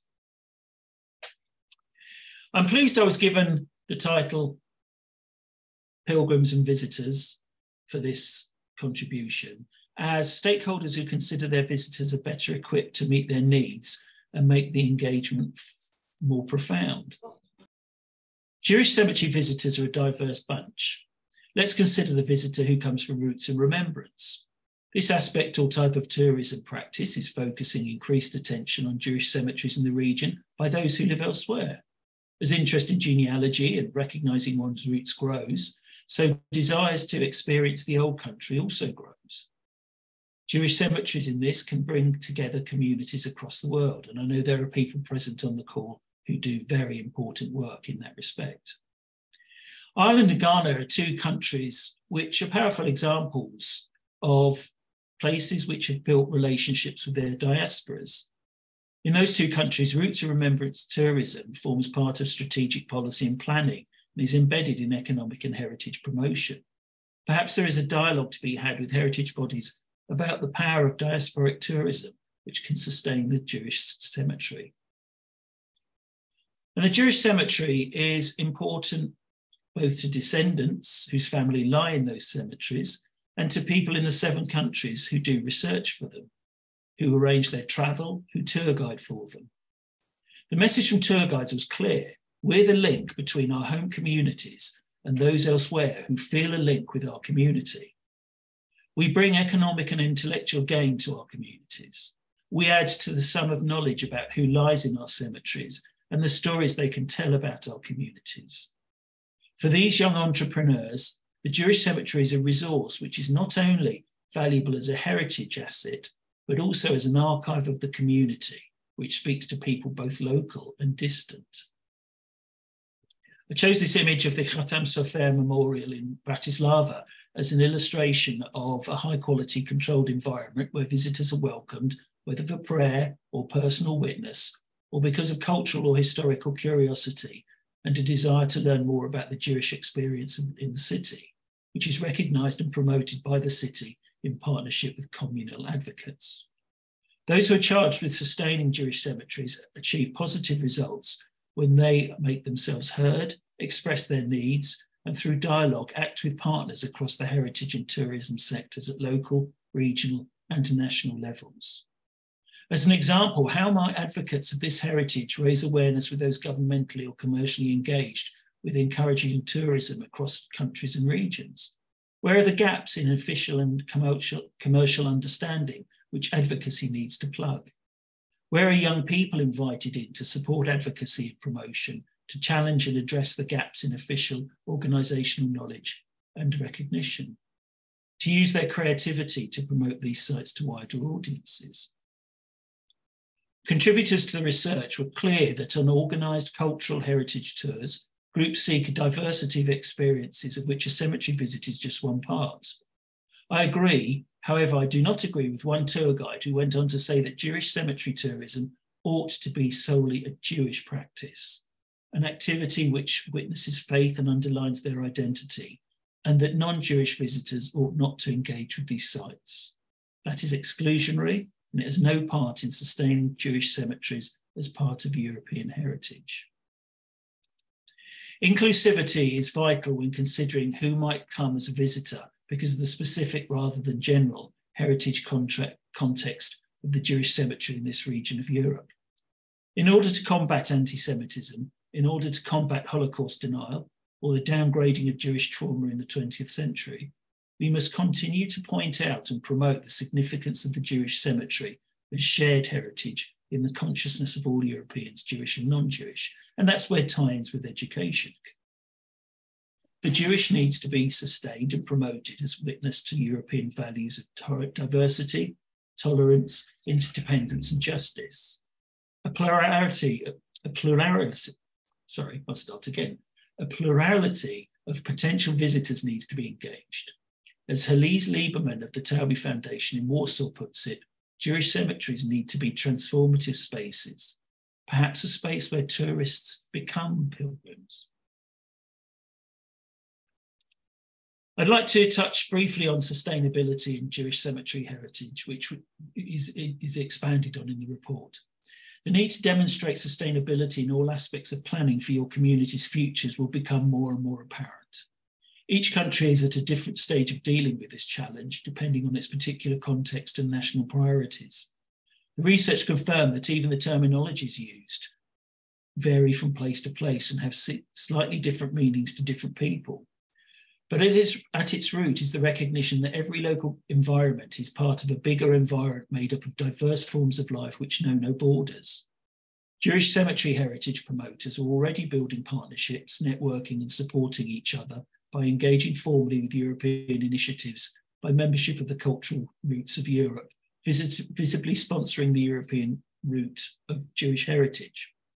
Perhaps they might investigate contributing to Europeana, the Digital Cultural Heritage Portal as a place for preserving images of sites, matzevot, etc. I've referenced Europeana's Jewish history tours at the end of this presentation. These are tools which will help more sites raise their profile and secure an audience at a pan-national level. There are plenty more red dots to go on that map. Thinking about sustainability also flags up a note of caution about new technologies. They are tools, not panaceas, and they come with inbuilt challenges of sustainability, management, etc. They do not replace people in place. Similarly, unfinished or semi-functional websites, of which I came across several, do nothing to encourage the visitor. Attention needs to be paid to what the visitor experiences, no matter where the encounter happens, on site or virtually. What is particularly relevant to Jewish cemetery heritage is that work to sustain and promote needs to be consciously part of wider national goals of sustaining heritage. All heritage needs to be part of planning for sustainable tourism development. Those planning for sustainable and beneficial visitor activity at regional and national levels need to know what you as engaged heritage leaders are doing and thinking about Jewish cemeteries. They need to have a clear idea that Jewish cemeteries are part of your heritage assets, and that it is vital that planning for future sustainable activity takes the needs of heritage and how it can help sustain local communities. Watch out for more information in the near future about an initiative called Jewish Heritage as Leverage for Sustainable Tourism, or Jules Tours Initiative, a collaboration between Jewish Heritage Network and the Interreg programme, which aims to provide pathways for building sustainable tourism into Jewish heritage promotion. To conclude, a very small number of contributors to the research told me that Jewish cemeteries in this region should be left to vanish, that any attempts to secure their futures and promote them was a waste of time and effort. I firmly reject such views. And so do the committed individuals and organisations who are already successfully sustaining sites through attracting visitors. Such an attitude doesn't help the communities in which the heritage is located. It does not enrich people's understanding of what Judaism is, what Europe means, and the relationship between the two. The benefits need to flow both ways. Sustaining and promoting the Jewish cemetery should sustain and promote your communities and sustain and promote the heritage and values of our Europe for all Europeans. Our local heritage is European, and our European heritage is always local. Consciously incorporating Jewish cemetery heritage into wider heritage, community engagement, and education and tourism policies is one way we might secure and sustain this heritage for generations to come. Thanks very much. Okay, that's great, Paul. It's great to get this overview and the snapshot of the situation. And, you know, you're really doing quite pioneering work. And I think it'll be interesting to see what develops in this area over the coming years, hopefully in positive ways. Of course, the legal aspects of dealing with Jewish cemeteries is also very important. And we're now going to turn to the law. And we're going to hear from Vito Nadashkevich, who is Chief Executive of Lawcraft and a board member of the iconic Rohatin Jewish Heritage Project in Ukraine that Ed was highlighting previously. So Vito, if I can now hand over to you.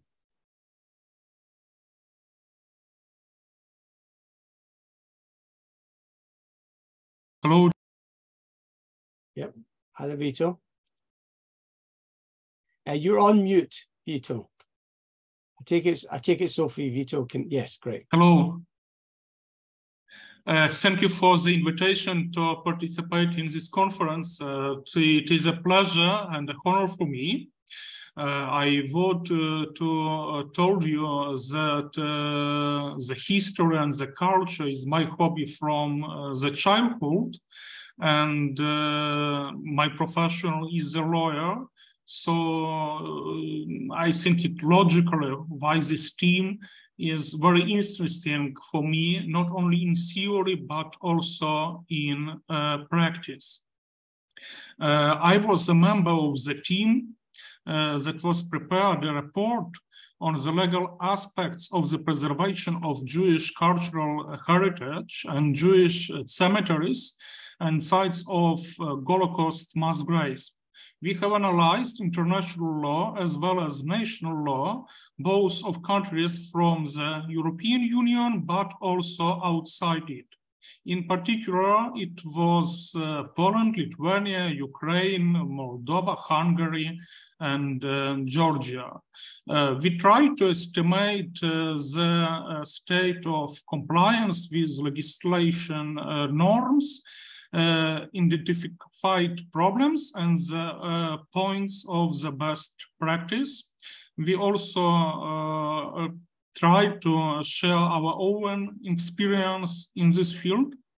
I personally took part in several projects in Ukraine, Rohatin, also Sambir, Dobromel, Stary Sambir, Lviv, and some other. As you know, there is a huge amount of Jewish cemeteries in Europe, and especially in Eastern Europe. So this problem is really on time, because unfortunately the history of the 20th century was tragic, as you know, and now there are no local communities who could help to maintain these cemeteries and to organize a stable maintenance and sustainable management of cemeteries as important religious and also cultural and historical sites. It's very important to make comprehensive legal norms. In general, the essence of legal protection of Jewish cemeteries join different spheres of law.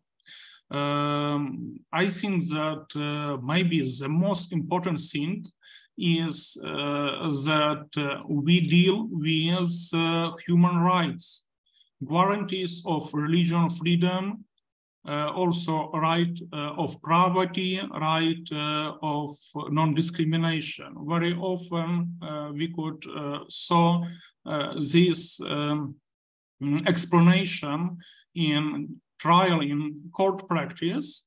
First of all, because European Council of European Parliament Assembly decided that Jewish cultural heritage is an integral part of the shared cultural heritage in Europe.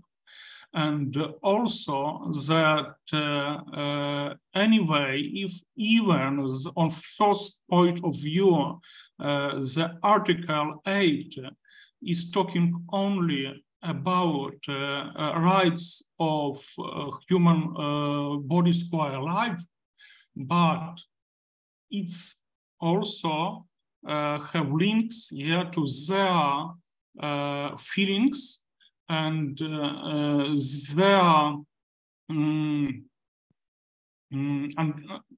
religious feelings here to their relatives. That's why in court and trial practice, we could use this article also when we are talking about cemeteries and mass graves sites. Excuse me, do you see my presentation? Yes, we do, Victor. Oh, thank you. Yep. So this is why it's important to use all human rights norms when we want to protect Jewish cemeteries. The second thing is property rights and restitution. In European Union countries, the situation is much better, but it's not also ideal.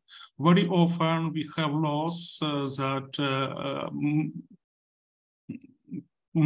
making theory this process of restitution as we have in Poland or in Lithuania, but in practice they are not so effective because, for example, in Lithuania, no Jewish organizations can prove that they are successors of all Jewish organizations that was active between the Holocaust, between the Second World War. In Poland, for example, now the work of Restitution Commission was blocked by the politicians, and so we have legislation, but in practice it's not effective. Unfortunately, in countries that are not members of European Union, very often, in general, there is no norms that give, even in theory, the possibility to take your property back. Also, the third sphere of legal protection of Jewish cemetery is culture heritage preservation. And of course, we understand that very often the Jewish cemetery is the oldest object of cultural and historic sites in the whole region. And that's why it's very important, not only, I think, for a Jewish community, but for history of town, of the city, of a country, whole country, to preserve such historical sites. And also, it's very important here to have special norms in cadastre and spatial planning.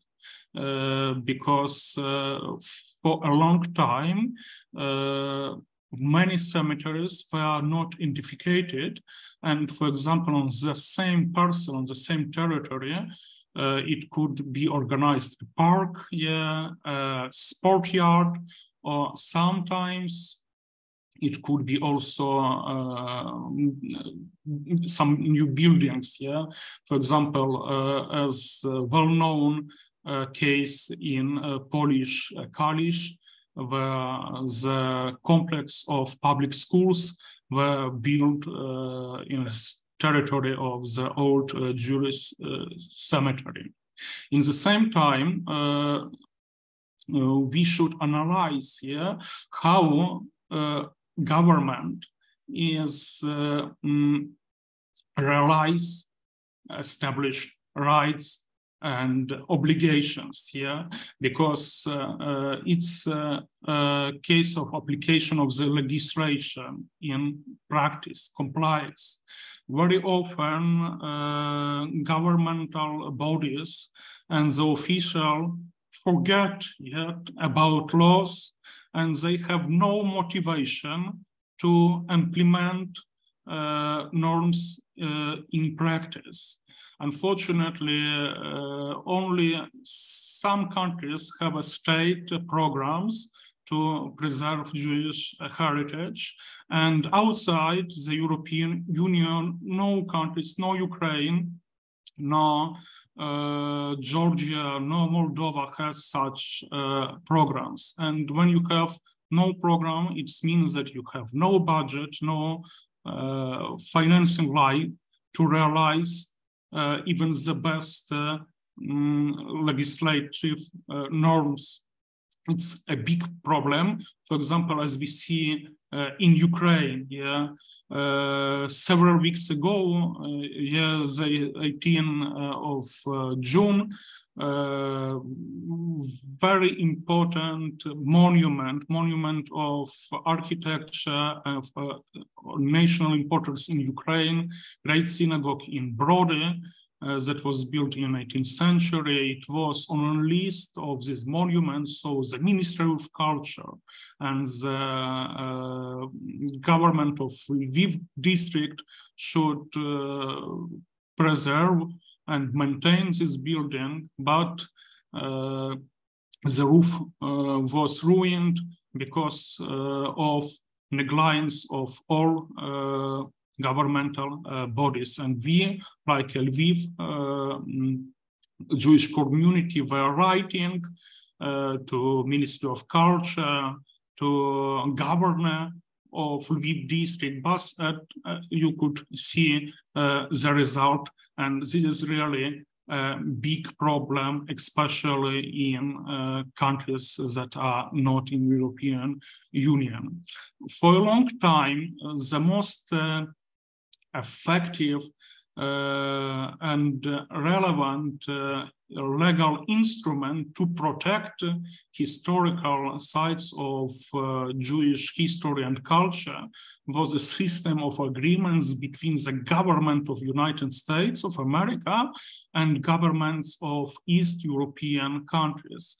It's interesting that one of the oldest agreement was signed between United States and Ukraine. Yeah, it was in 1994, and after that they signed typical agreements with other Eastern European countries that are members of Euro Union or not members. And this was really a good instrument to protect our rights in a court. But of course, it was not a system of preservation in a country because it should be regulated by the national legislation. So I think that United States play a very positive role in this field, but now it's really time of European Union because as we know, the majority of East European countries starting the adaptation of their national laws to European laws, and Euro Union and its legislation is a paragon for these countries. That's why Euro Union is creating here a common legal field, common principles and guarantees for protection. It is also a model of countries planning to join European Union and start integration and adaptive the national laws. That's why such documents and the resolution 1883 are very important, not only for European country, but for the whole region. Any case, if we analyze many cases in Poland or in Lithuania, it could be a case with this public school in Kalisz, and it could be a case with Palace of Sports in Vilnius. It could be a case of city park in Sambir in Ukraine, yeah, or it could be also a case with the old Jewish cemetery in Dobromil is also in Ukraine. We understand that if we want to achieve good results and really to preserve cemeteries and I think not only cemeteries, but Jewish heritage in general, yeah, we should join different strategies, yeah, because we could not use only legal instruments. They are very important, and this is a base, yeah, of our actions, yeah, to preserve heritage. But also we should understand that every time we should join legal strategy with communication, cooperation, and education strategy to join our efforts with local community, not only to argue with governmental bodies that unfortunately are negligence and are not active in this field.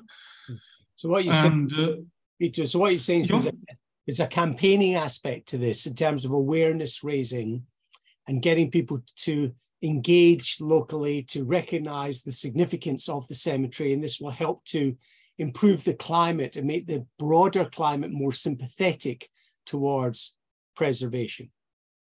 Yeah, very important is also to make a list of all cemeteries and other religious and cultural sites and input them to the national registers here. Yes. Because it gives a possibility of this sustainable maintenance and management of these sites. So this is the shortened version of our report and my work, and I think that we will present the whole report as soon as possible during this month. And also, if you have some questions, we could discuss these questions now, or you could write me these questions to my mail or to WhatsApp. Yes. Okay. Well, thank you, Vito. Sophie, thank you very much. No, thank you. I mean, it's absolutely fascinating and so important and really quite fundamental. And what you were saying sort of tied in with what Phil was saying earlier about the crucial importance of the mapping exercise, so that we've got the hard data to know exactly where these cemeteries are right across Europe. And clearly that can then be the start of ensuring that these places are looked after, are preserved, and are used in the different ways that we've been talking about today, which is, educationally, as visitor destinations, etc. So thank you so much for that, Vito. And in terms of people getting in touch with you, this will be something that Sophie will organize at the end of this. You're welcome, thank you. No, that's terrific. So we're now going to turn to Professor Joanna Michlik. So this relates to the second piece of research that the Foundation for Jewish Heritage undertook, which was to consider the educational potential of Jewish cemeteries. So I'm now going to hand over to Joanna to give us a review of the assignment and what she discovered. Michael, thank you very much for this kind introduction. I just had a crash of my computer, so Sophie has kindly agreed to help me with my PowerPoint presentation. Great. Thank you so much, Sophie.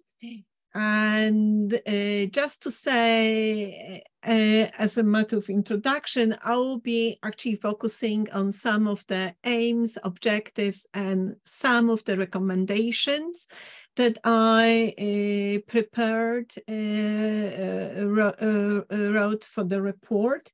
Very recently, I presented some part of this report in the summer workshop, summer school, Europass, about the importance of public history. And I was arguing that Jewish cemeteries as an on-site lesson are also important aspects of public histories because they engage different stakeholders. Teachers are one group of stakeholders, but students are also another group of stakeholders, as this was also mentioned earlier today. So if we can move to slide number 2, Sophie, are you running the slideshow? Yes, yeah. So we can see it, Joanna. We can see slide number 2. That's wonderful. So we all recognize that Jewish cemeteries offer a great opportunity for learning. There is so much to be learned from them. That's the motto. I interviewed for the report Barbara Kirschenblatt-Gimlet, and that her words became the motto for the cemeteries. If we can now move to the next slide, some of the colleagues that I have interviewed, first of all, teachers, and I wanted to thank my colleague from Centropa for their work in making sure that I have enough interviews. I have interviews also teachers and members of non-educators in non-formal education, as well as various academics. So some of the academics that I have interviewed, they actually emphasize how important for them is to take their students, college students, university students, to the Jewish cemeteries in Europe. That's the highlight in the yearly teaching, because only then the student actually grasp, through being at the Jewish cemeteries and other parts of the Jewish heritage, the real meaning of that heritage. And of course, some of the professors in Hungary, historians working at the universities in Hungary, Poland, that I interviewed, they were very keen on developing special units teaching about the Jewish cemeteries, about the history of Jewish cemeteries, about the people who were buried in the cemeteries, about the different fields, subjects that the cemeteries can teach us about. So that's important to keep in mind, because actually there is a group of individuals, scholars and educators involved in informal education who have a great deal to offer, and they are very keen on contributing to expanding the development of education through the Jewish cemeteries. So when it comes to this report, and I can ask you now, Sophie, for the next slide, slide number 4. So the key aims of this report was to examine the state of high school education in addressing Jewish heritage and the Holocaust in 7 countries of the post-communist Europe. And I focus on the areas, what has been done, what is not being done, what are the challenges, what are the limitations. And as you can imagine, the voices of the teachers involved in high school educations have been in the heart of my reports. They have focused, I have focused on them, and in this report, to me, their voices are those that they matter, because they actually are involved in teaching about Jewish heritage, and they actually learn through their environment, working in particular environment, about the limitations and challenges, and they can tell us also at what state their education about Jewish heritage and the Holocaust is in their own communities, in their local communities. Another aspect of my report actually was to provide recommendations for potential further development of systematic and rich educational curricula incorporating Jewish cemeteries. And we have already heard about many interesting projects such as podcasts with young students and filmmaking. These aspects were also part of my report. This has been reported by many teachers, that students are very keen on developing new ideas and use new technology to learn about different aspects of Jewish history, Jewish social life, cultural life, as well as about the Holocaust, using this new digital technology. But I have also, as you will see in a moment, I have also prepared some possible topics for further development when it comes to education through Jewish cemeteries.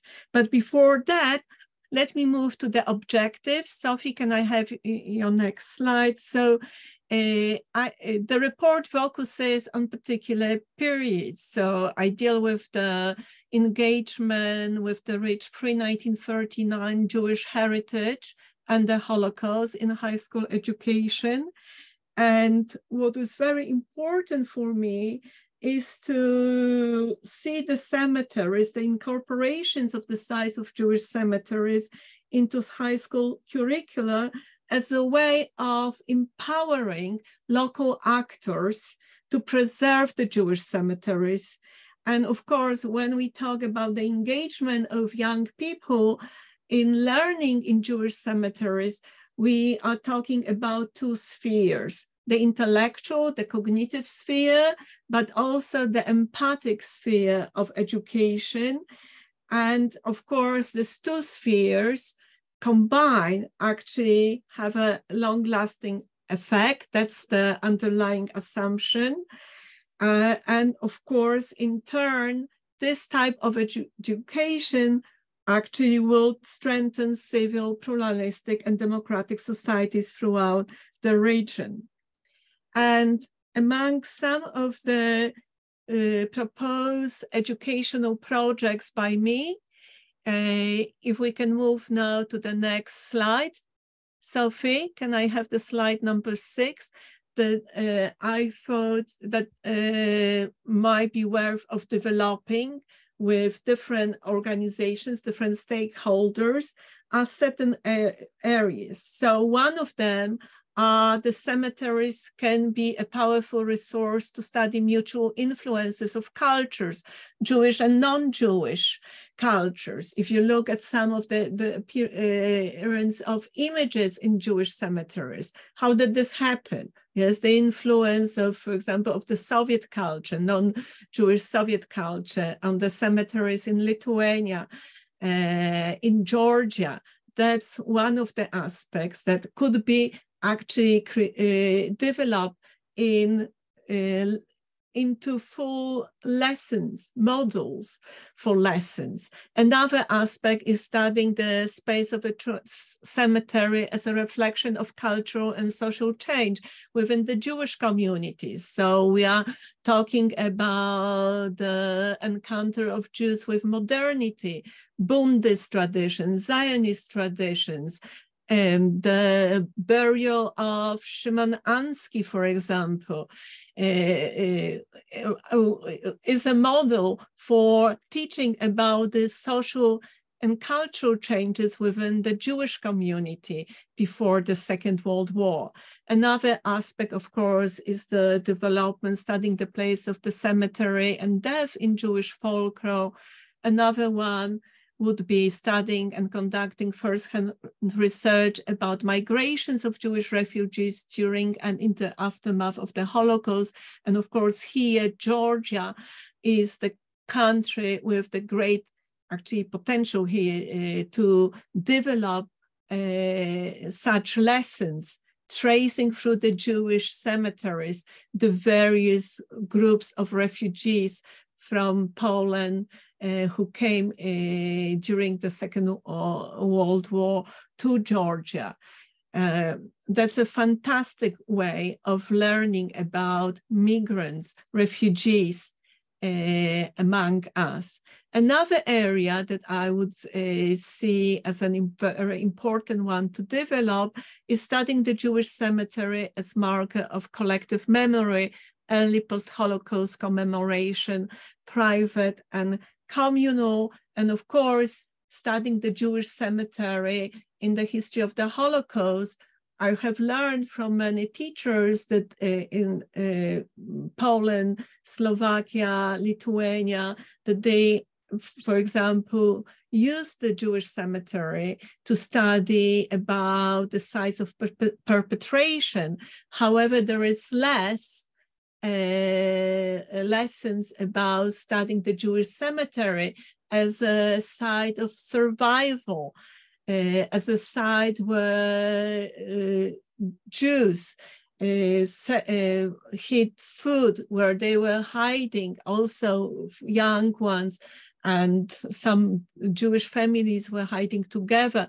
This is all very important aspects of Jewish history, history of the Holocaust that has only recently been uncovered, and we have to incorporate now this new cutting-edge historical research into the educational system, into the educational curriculum.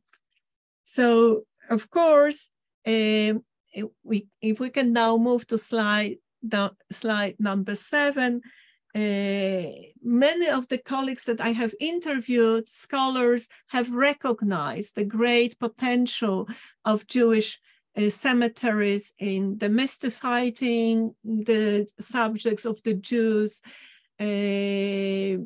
familiarizing students, young students of high schools, and also students of colleges,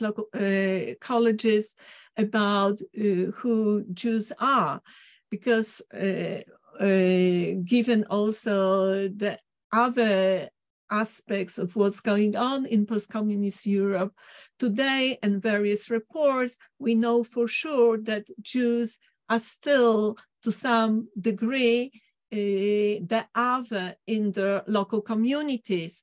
So that's very important that the Jews will become viewed once again as part of their communities, as co-citizens, a topic that I think is one of the key challenges for educators. If we move to the slide 8, we actually, from my report, you will see that many of the educators and teachers involved, they recognize the challenges when it comes to education about Jewish cemeteries, but also they recognize the great potentials of the Jewish cemeteries. And here I want to give you one quote from a teacher from high school in Moldova. The local Jewish cemetery can become visible and a real starting point to study Jewish heritage, to do research and to design curricular and extracurricular projects of social significance. Also, the cemetery can be seen as an open-air museum that can provide a huge amount of information and data. Now, let me move now to some of the key recommendations. I'm not going to focus on all of the recommendations. You can find them in the report. One of the, can we now move to slide number 9? Yes, I don't want to interrupt you too much, but just so you know, we are running over time now because we only gave you 15 minutes, so we will have to unfortunately. Sure. I'm going to finish in a moment, but let me focus on couple of the recommendations. So proper integration of the subject into curricula. This is very important. And of course, what I found out in this report is that there is actually a lack of integration perceptions of the Jewish history and Jewish heritage and the Holocaust as histories that belong to us. They are the histories of the others. So even in the case of the Holocaust, what we see is that this is the history of the Nazis who killed the Jews, and this is persistent in spite of the fact that the Holocaust education has been taught and being integrated into the system from the late 1990s. We still have these huge gaps. And of course, I cannot share with you some of the statements of the teachers who actually clearly recognize that. But if we go to slide number 10 and slide number 11, that's obvious. For example, in the slide number 11. I'm really sorry to cut in, but we're really... yes, but Sophie, let me finish. Okay. Yeah. So in the slide number 11, an educator from Hungary actually talks about the situation that the 2020 change in the national curriculum didn't touch these contents, and the whole approach is very nationalistic. So the Jews are still treated as the other. And of course, the final point that I want to make is that the local history framework has been recognized by most of the teachers as an important one. So the focus should be on local history and the development of particular curricula, on teaching difficult and contested histories pertaining to the Holocaust and antisemitism. And another aspect that is very important one is the recommendation for continuation of training for teachers by the local non-governmental NGOs, as well as international Jewish NGOs, such as Centropa. All teachers who were interviewed, they wanted continuity of workshops, and they actually also indicated that there is a lack of pre-service training for teachers. And of course, one of the key problems that emerged from my report is that we are dealing with the teachers who have been interviewed. They are the enthusiastic group of teachers, but we have to think about how to expand that pool of these enthusiastic, proactive teachers who have actually very often paid from their own pocket for various resources to provide their students in classroom. I will finish here. Okay, thank you so much. And you know, if I can just reassure everyone that the reports that you're hearing about are available on the Jewish Cemeteries website, so you'll be able to fully explore the results of Joanna's research and indeed the result of Paul's research on visitor destinations, and you can read through it and you'll read all the recommendations. So this was a taster of what the reports produced. There was a third report, and we're now going to turn to the deep dive. Dr. Rachel Lichtenstein is the project officer of the Foundation for Jewish Heritage, and her assignment was to organize the deep dive project, which involved developing a range of creative, cultural, and educational activities in one significant cemetery in each of the 7 countries. Rachel sadly could not join us today, but here is her recorded presentation. Sophie, over to you.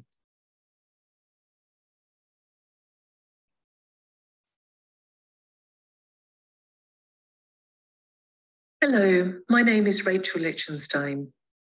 I'm a British author and academic who's worked as the project officer for the Foundation for Jewish Heritage to steer a range of different creative and educational activities at 7 different Jewish cemeteries across Europe for the Deep Dive programme.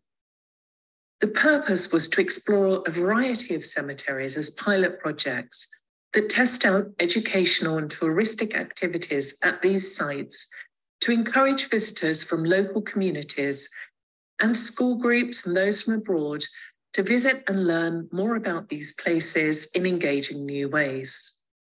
Some of these sites are well known. Others are satellite burial grounds chosen for their ecological or historic value, or due to the partnerships with local teachers or communities already developed in those places. All of these cemeteries are filled with stories about Jewish European settlement and life. And as this project demonstrates, we can learn a great deal from engaging with them. In this brief presentation, I will give a summarized overview of each project in the 7 different countries, which use different models and ways of exploring these sites. We've tested a range of different initiatives in these 7 different countries, which you can see on the map here. Exploring the potential of these sites for interpretation, local community engagement, to develop heritage skills, and for general educational, cultural, artistic, and touristic purposes. The full details of the many partners, participants, and institutions who participated in these 7 projects is available in the detailed deep dive report on the project website. I'd like to start by talking about the deep dive in Georgia, where we developed a teacher's plaque that explores Georgian Jewish history and Jewish cemeteries in the country, which are uniquely different to other burial grounds across Europe. The deep dive program offered a unique opportunity in Georgia to develop this project in collaboration with historical experts, designers, educators, and the Jewish community. The project developed out of an urgent need. There's been a gap in available material for secondary school groups on Jewish cemeteries in Georgia, and most school teachers have limited knowledge on Jewish history. The development of this pack bridged this gap by creating a freely downloadable resource that enables pupils and teachers to explore and learn about Jewish cemeteries, and in turn, Jewish culture and life through the activities and information in the pack. The pack is now available in Georgian and English from the project website. Furthermore, it's been printed out and sent to many schools in Georgia and distributed to libraries. The pack is richly illustrated with relevant photographs and drawings, includes historical information, activities such as drawing symbols from tombstones, and personal stories of Georgian Jewish figures, as well as a quiz at the end for students to test their knowledge.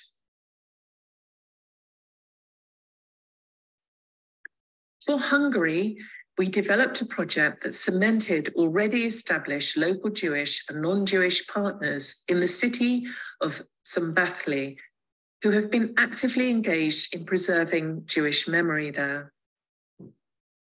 The city was chosen for this project because of its rich Jewish history, still active community, and successful Jewish heritage projects conducted by an active non-Jewish school teacher there and the head of the Jewish community, Judith Sugar, who directed and wrote the film.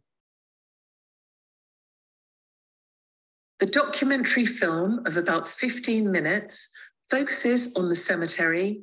It captured stories of many important personalities buried there and how the care of the graves today is an important task for the community who remain and for local school children.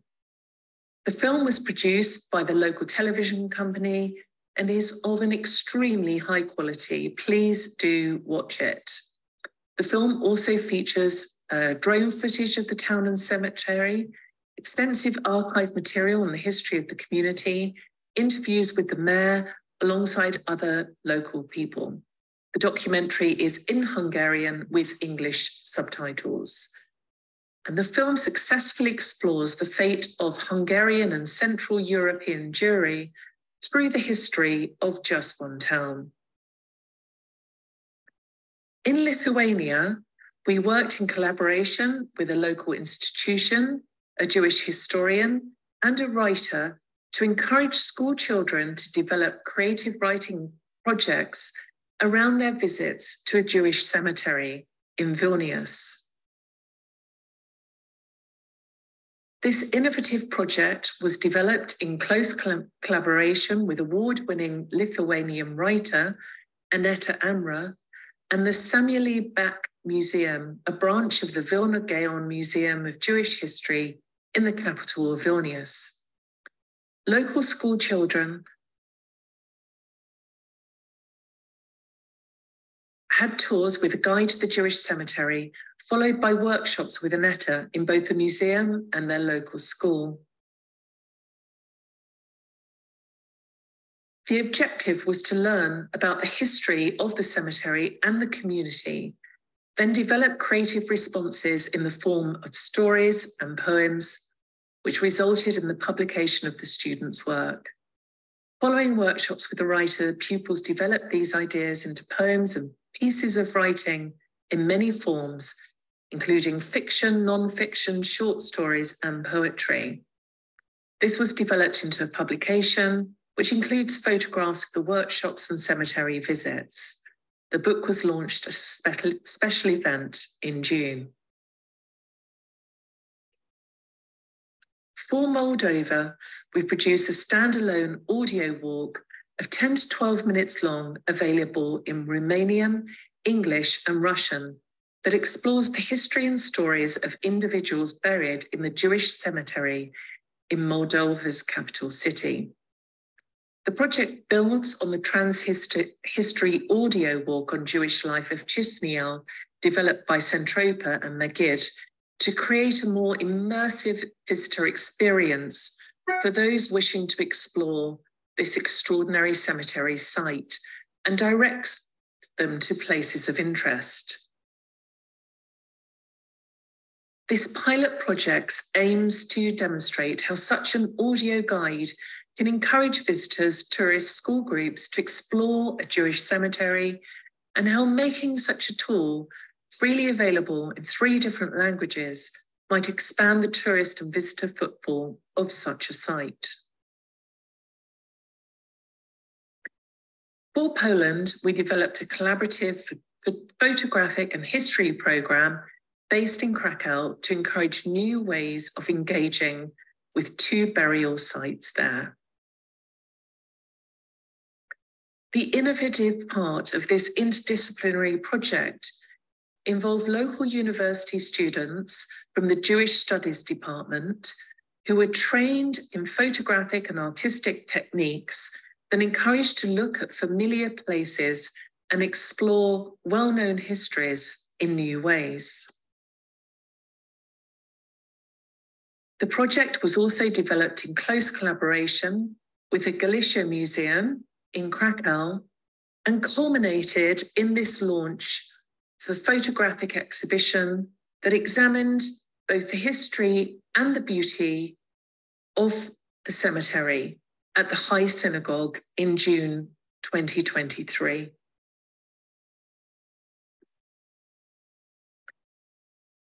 In Slovakia, we developed a pack for primary school children that explored the history, biodiversity, and ecology of the old forgotten Jewish cemetery outside the city centre of Banská Bystrica.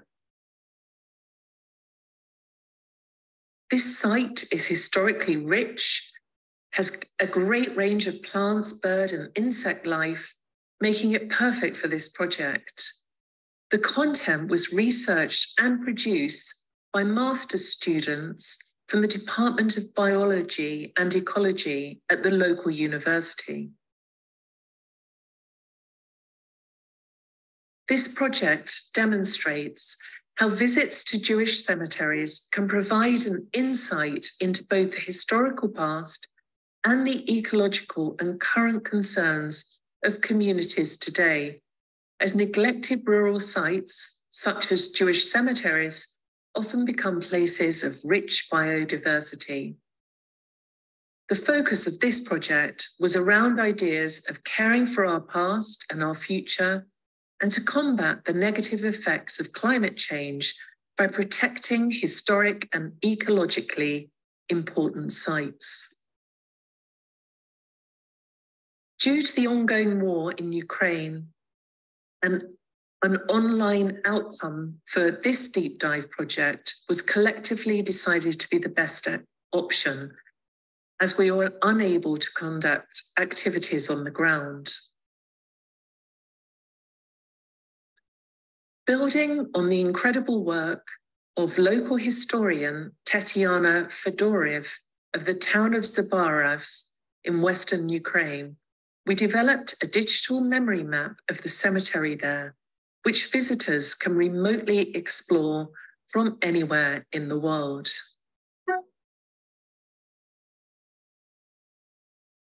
This interactive digital map brings the stories of 15 individuals buried there vividly to life through a combination of historical research and photographic images. We use the digital platform Memory Mapper, developed by British researchers, including Dr. Duncan Hay of University College London and myself during the pandemic, to geolocate Tetiana's research and make it widely available to international scholars and other visitors to the site. I would just like to end this short presentation by saying a huge thank you to everyone involved, to the EU for funding this important work, to our partners Centropa and ESJF. A particular thanks to the Centropa line managers and all the country coordinators whose local knowledge and expertise has made this ambitious project possible in a year. And a huge thank you to Michael Mell, Dame Helen Hyde, and the Foundation for Jewish Heritage for allowing me to take part in this amazing project. The deep dive program brought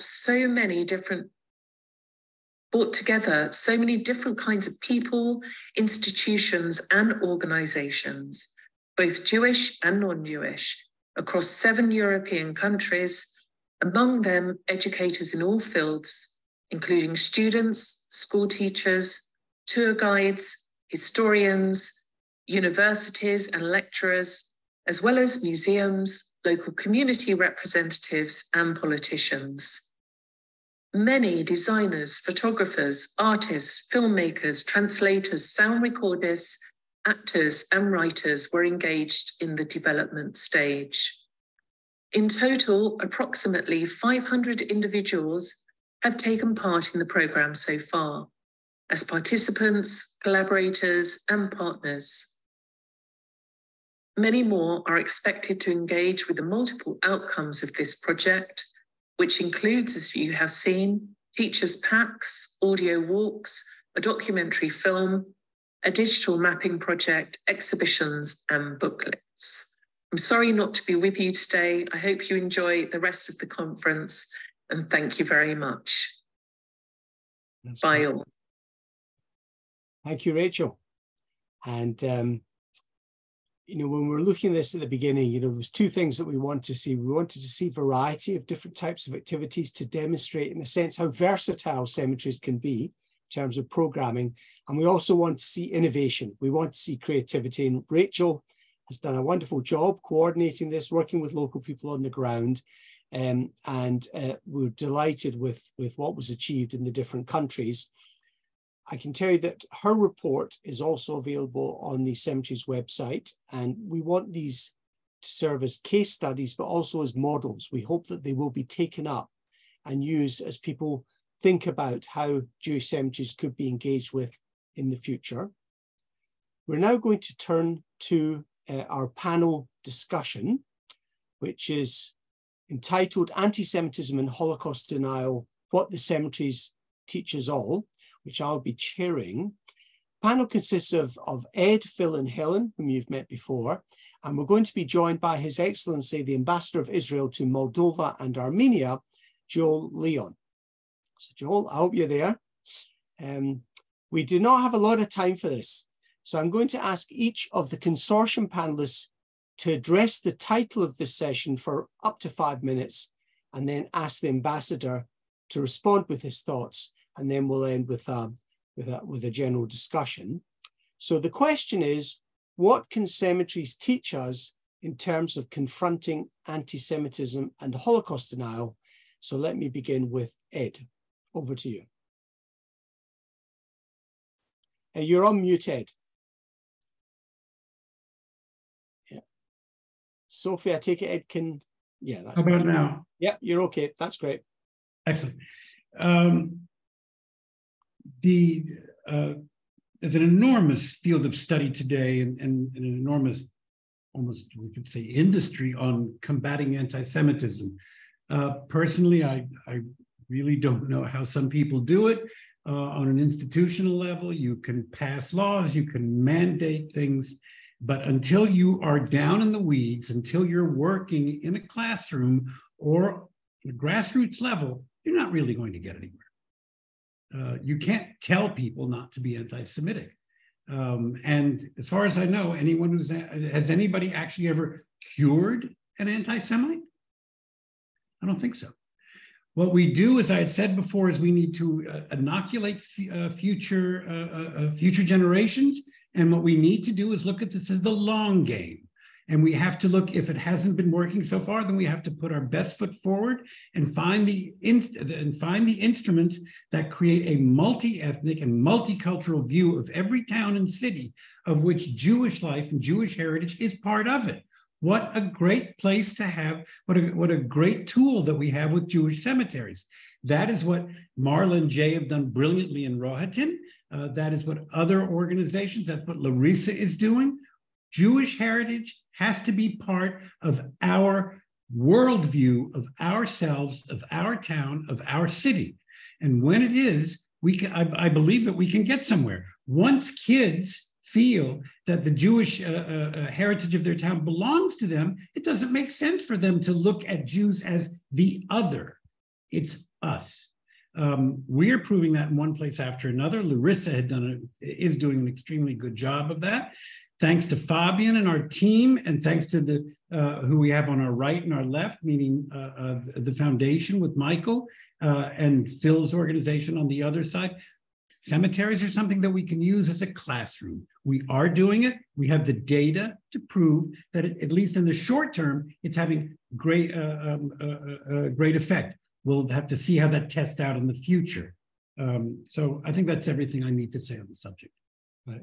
Okay, that's terrific.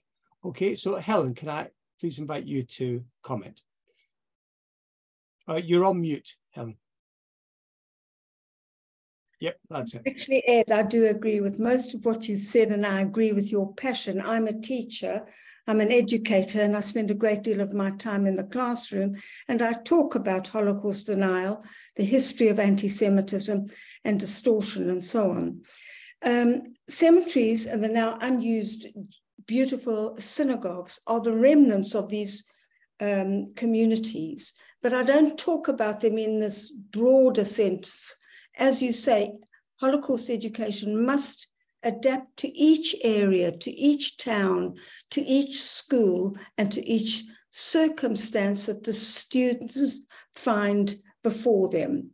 We've got a challenge of using these many sites and buildings to teach about the history and to educate young people, and particularly the future generations, with real facts, real information that they can actually investigate themselves. I agree again with Ed that young people must become the investigators, the researchers, look for these places with teachers and Holocaust education facilitating the work they do. If they come across a beautiful remnant of a synagogue, let's say, the research must be undertaken by those students. But we, the later generation, the older generation, need to point them towards these beautiful buildings or this one single tombstone that remains, encouraging young people to develop their own educational projects at the cemeteries and the synagogues will increase their knowledge and, more importantly, their understanding of the important values of human dignity, democracy, respect for others, which is vital for the future and for their own personal future. If students aren't actually doing it themselves, or we're doing it to the students, it will not work. The students must be active learners, active in the synagogues, active in the classrooms. And we must show them that attempts to delegitimize the facts are painful both to themselves, to their community, and to wider society. The challenge for us all in all our countries is to ensure that the curriculum is not only in the classroom, it's in the cemeteries, it's in the synagogues, and that educational establishments of all kinds encourage these types of projects that we heard about today in the cemeteries and the synagogues. If we encourage them from top down and allow the students to do the work and to learn, but more importantly, to understand, we will have an impact for the future. Thank you, Michael. Yeah, that's great. Okay, over to you, Phil. You're on mute.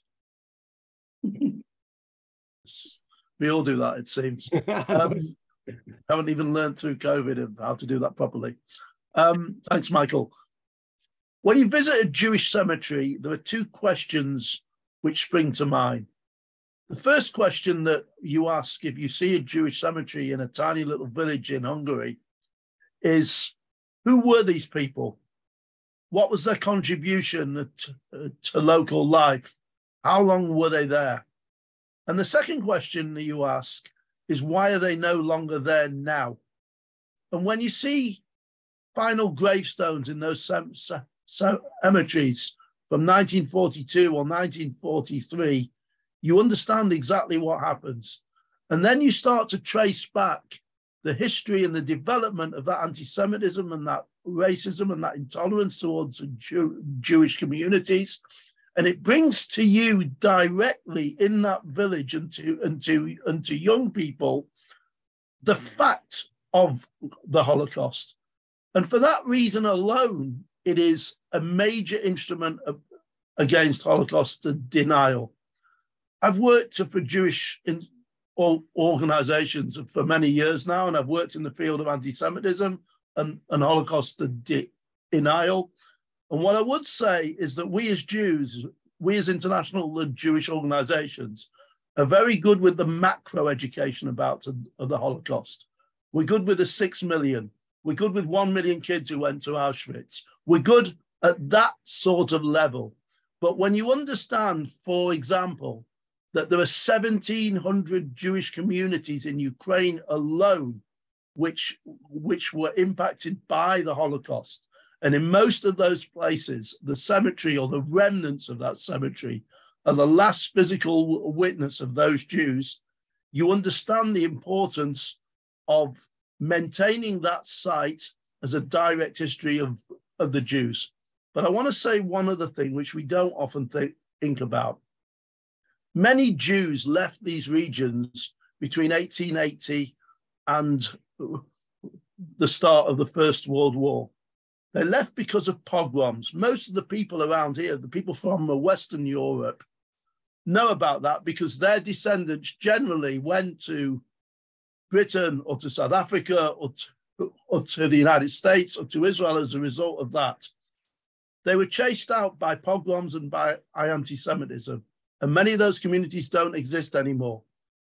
But when you trace the history of these cemeteries and you write them down and you understand that in a place as tiny as Transcarpathia, which is about to the size of Greater London, there were 275 individual Jewish communities, and most of those were destroyed within 3 months of the Hungarian Holocaust in 1944.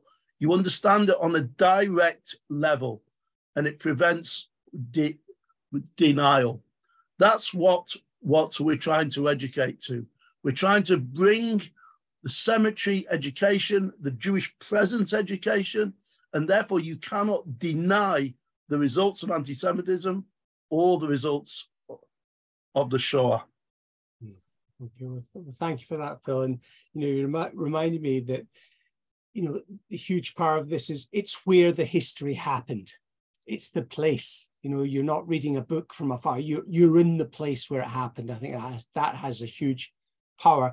And also, Phil, I was wondering whether you're going to touch on the issue which we might get to after we hear from the ambassador, which is this whole thing of contested histories and the kind of how we handle with competing narratives and that aspect of it in dealing with the issue. Do you want to give a quick response now? Yeah. Okay. Yeah. I want to say something that's a very good question. I want to relate something to the education projects on that. If you'd asked me when I was much younger, at 17 or 18, whether I would take part in an education project based around a cemetery, any cemetery, Jewish or otherwise, I would have thought that was impossible. If you were to ask somebody in Ukraine in the middle of a war, non-Jewish, who's never encountered Jews, whether they want to be involved in that, you understand the depth of commitment and the depth of education that is going into these projects. We're creating a new generation of people supported by the European Union who cannot be anti-Semites after they've seen that.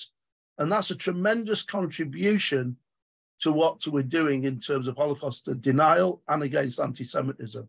And when Ukrainians can understand and empathize with Jews, not in a conflictual way, but in a cooperative manner, in the most terrible conditions, and we hear from Ed about Zaporizhia and places like that, we've been constructing fences with the cooperation of local mayors in the middle of a war.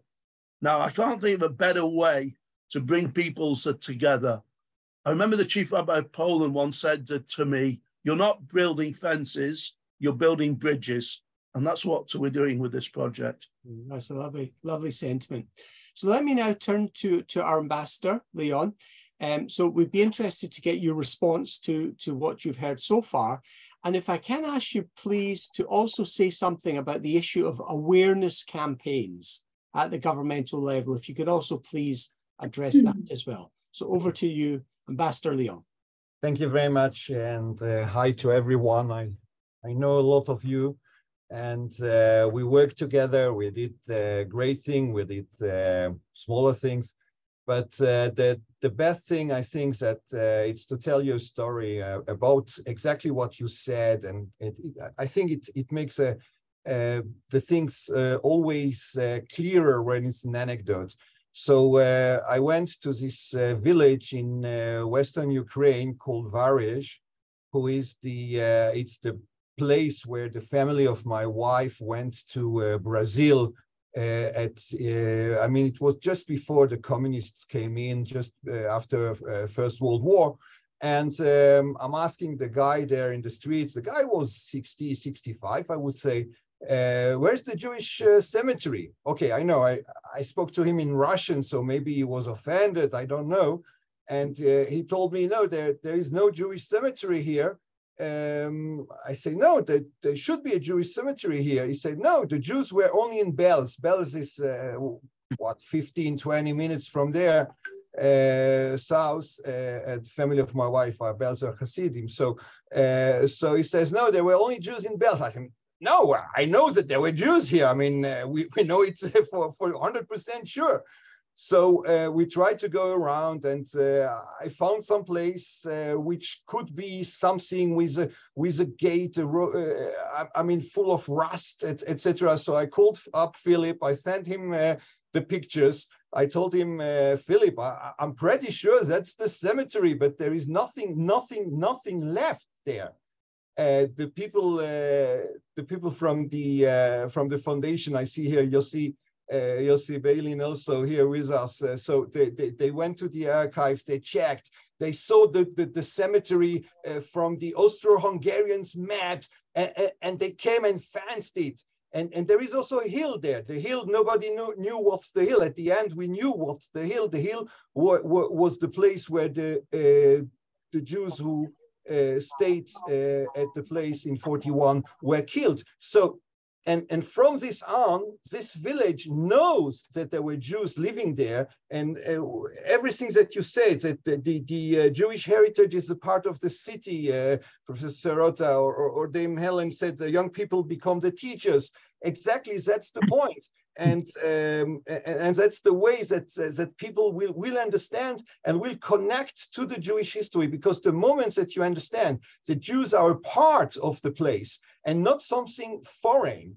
The Jews are not foreigners. The Jews are part of the place, built the place, then you will have the possibility to combat anti-Semitism and Holocaust denial. Now, about the awareness campaign.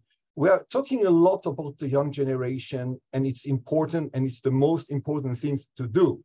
But we have to think that when the young guy is coming home, he's still hearing from his parents the same bad jokes about Jews.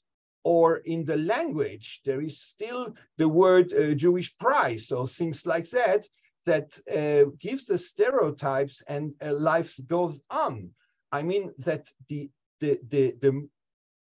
important thing would be to find a way also to educate on the level of governments, because when you come, and when I'm getting a phone call from Rabbi Shapira telling me that somebody is doing something very bad in a cemetery somewhere in Eastern Europe, and I have to go and to talk to a minister, and the minister even doesn't understand what is so important in a Jewish cemetery, what is this thing, you have to explain everything. So I think that to put somewhere and to have a way to explain what is the importance of Jewish cemetery to this kind of people on this level, on the governmental level, would be very helpful. I hope that I was in time.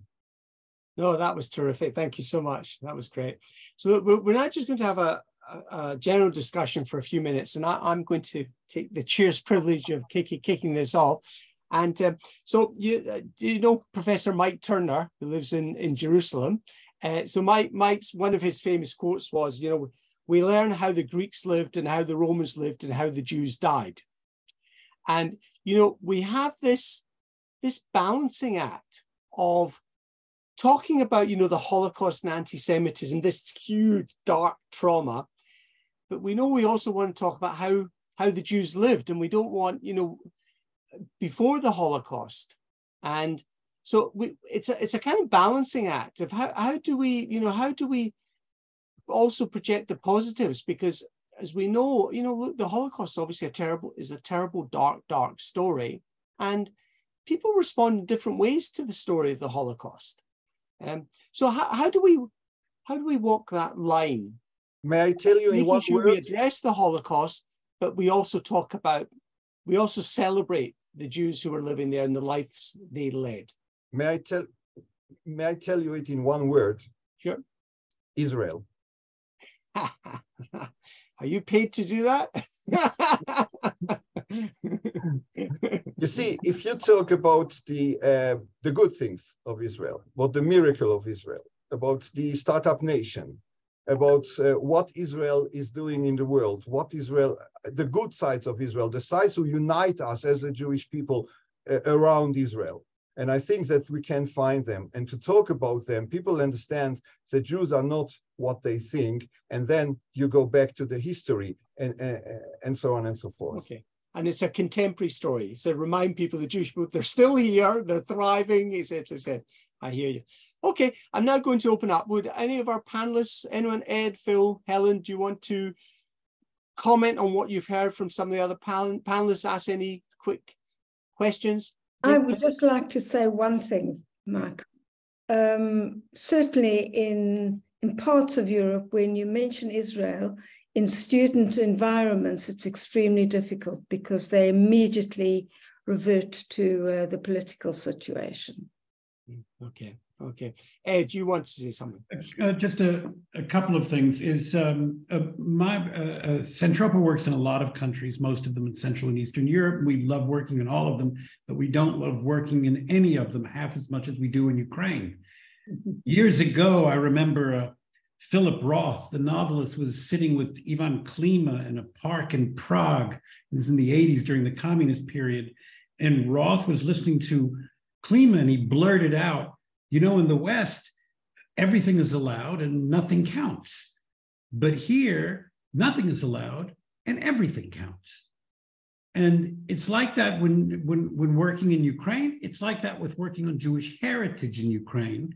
And in regards to Israel, yes, you have a lot of Ukrainians who are justifiably, in my opinion, angry that Israel is not sharing the weapons that they would like it to. On the other hand, ask many Israelis, Ukrainians, where they want to be in 5 years, and they'll say, we want to be a big Israel.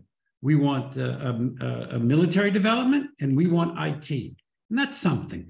And by the way, our institute now is working on a database for oral histories for Ukrainians. And who is developing it? Young guys in their 20s from Israel and Ukraine. And of course, they met in a chat group on Finnish death metal. So I'd say there's strong hope for all of us. And I want to thank everyone. Yes. Phil? Yeah. I think that we are at a particular time in history, 80 years after the Holocaust. Most of the survivors have sadly now passed, and within a few short years, there will be no other Holocaust survivors. So we have the challenge of transferring a memory into history. And history is about learning lessons. Yesterday, there was a far-right mayor elected in Germany to run a town for the first time since World War II. And these are phenomena that occur when people forget the process which led to the destruction of Jews in the Holocaust. It wasn't something that just began in 1942. It didn't even begin in 1933. It's a process that takes place. And we need to re-educate people because the direct memory of seeing those Holocaust survivors is not there. That's a massive challenge to sort of transfer the memory of 3 generations and to write history and to make sure it stays there. And you need those kind of physical reminders in each of those towns and villages that that's what happens with hate and discrimination, anti-Semitism, racism, intolerance, all those things. And that's the challenge that we face today.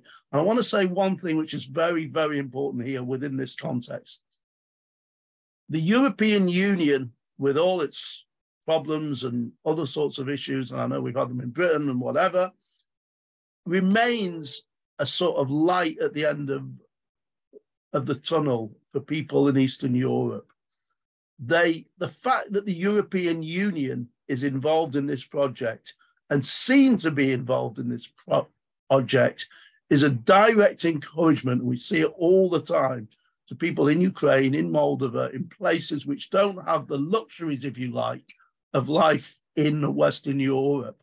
And one of those things that Western Europe has always been a guiding beacon of, particularly since the Holocaust, is those kind of things like democracy, human rights, tolerance, anti-racism, and those issues. Yeah, no, thank you for that. Thank you for that, Phil. Pastor Leon, do you have any further comments that you'd like to make? No, I think that I can only commend the work that all your organizations are doing. Your organization also, Michael, I know what you are doing. I know less the other organizations like Centropa. I don't know them very well, but I know that anybody who is engaging himself to do good for the Jewish people should be commended. Oh, thank you. Thank you. Well, I think that's a good note to end our panel discussion. So we are now we've now got a very special guest who is here. We're delighted and honored to have with us Georg Hausler, the Director for Culture, Creativity and Sport at the European Commission, who's also been very interested and a big supporter of this project. And he will now give the concluding address. So Georg, over to you. Michael, thanks for this kind introduction. I've spent a fascinating afternoon here listening to all this. I have to say, you were one of the first ones to see me when I took over my new responsibility. You, Michael, and I hope I gave you good advice. I hope so. And obviously you see Bailin and Phil Carmel, who also came to see me. And you remember my first reaction when we, you said, I think I had a bit of a similar first reaction some others had and mentioned this afternoon, like cemeteries and, thinking about this as a tool to educate people and as a tool also to make sure that the past is not forgotten is an intriguing, very interesting idea. Now, I have a few thoughts about what I heard and listened to this afternoon, and if you allow, I would want to share them with you. Now, the first thing, I'm really impressed by what you've done in these 18 months, because you gave me a little bit of the tip of the iceberg when we were talking, but now this afternoon I have seen all the different facets of this project, and I shall say I'm extremely proud that we co-financed and we partly supported this. That what we supported and what's the outcome of this. This is incredible. I mean, this is huge results and really very deep work and very interesting work. Now, I do like this kind of philosophy you have behind it. Use local people and make it alive with local people, because that's the only way it can work. Not just come from the outside and pull something over from the outside, but work with the local peoples. I think that's great. I also loved what everybody, I think, said in his or her interventions, which was use. I particularly liked, I think it was Ed Sirota using the term, you have to turn young people into stakeholders. I like this idea. And I think that's actually the essence of it. It's not about educating old people, but it's about educating the new generation who has no direct knowledge anymore, certainly of the Holocaust, but also even the fact, as so many of you mentioned, that people didn't even know that in their communities there was a large Jewish population, or indeed it was a Jewish population only there before the atrocities of the Holocaust. I like the philosophy behind it as well. This, you need to preserve the past to shape the future. Somebody of you said that this afternoon. I think that's a very beautiful thought and a beautiful way of expressing it. And actually, that's a little bit what we are here doing with our whole cultural heritage approach. You need to make sure that people know about the cultural heritage of this continent, and only then they will be able to be positive in the future. Now, I'm really impressed by I think the point some of you made, which is it's not about Jewish history in Eastern Europe, it's about European history. And to make clear that there is no distinction, there is on one side European history and the other side there's Jewish history. No, there's only one European history, and this is part of the European history, and particularly in Eastern Europe, it's arguably the most important part of it. Yeah. And to bring this knowledge back into the minds, but also into the stomachs of people, that people actually understand that they are actually a product to a certain extent of this culture, which has been shaped for centuries, the cultural life of Europe. Now, I was interested to hear this. I think it started more positively in some of the interventions, but then particularly, I think Dr. Darby in his, there is a certain risk of ignorance. People don't know about it, so there is no risk for anti-Semitism. I think the Georgian example from Teona. And Dr. Darby, who said there is also risk of denial. And I think we need to be aware of this. I mean, it's not a given. Huh? I'm not sure what's the right answer to it, because some make it very easy. And you remember we had a discussion about my own home when I told you that people wouldn't know very much about the history of where I come from, that there was a large Jewish population and has completely disappeared. And I am a little bit pessimistic towards my own people that there is this part of denial, which is a active negative act. Denial is something different compared to ignorance, where people, if they don't know, okay, you can't blame them. But it's not wanting to know, which is probably out there. I also think it's extremely important what in one intervention was made clear, that you need to create local structures in order to keep this alive. It shouldn't be just this 18 months project or the project which is going to continue. In order to make it living, so that cemeteries are not after 10 years forgotten again, there needs to be a local tissue, a local infrastructure, a local interest of arguably most of the time a non-Jewish population, because it just simply doesn't exist anymore, to keep these cemeteries alive as memorial parts of our countries. Interesting to hear from Vito all these legal considerations. I was actually quite proud to hear that Europe is a beacon of positive law setting in this context, and the European Union has a very positive impact on the legal system, on the local legal systems, to make sure that actually the cemeteries can be brought back to its original destination. I was also interested by one of the debates in one study. I think it was also Dr. Darby who said that there were people saying the cemetery should be only for pilgrims, basically the religious part of it. Yeah. Interesting, by the way, when UC Berlin said in the beginning, when they started the project thinking about the cemeteries, that he didn't know whether it was more cultural or more religious. Now here, I fully agree to what Dr. Tavi said. Don't, you know, this shouldn't be just for Jewish people and their memory. It has to be for all of us, because then only then it will actually do its purpose. I like obviously also the very pragmatic approach to tourism, that this can and should become a part of a touristic interest of a certain region, and why not be part of a discovery tour of a certain region to also have cemeteries on the map.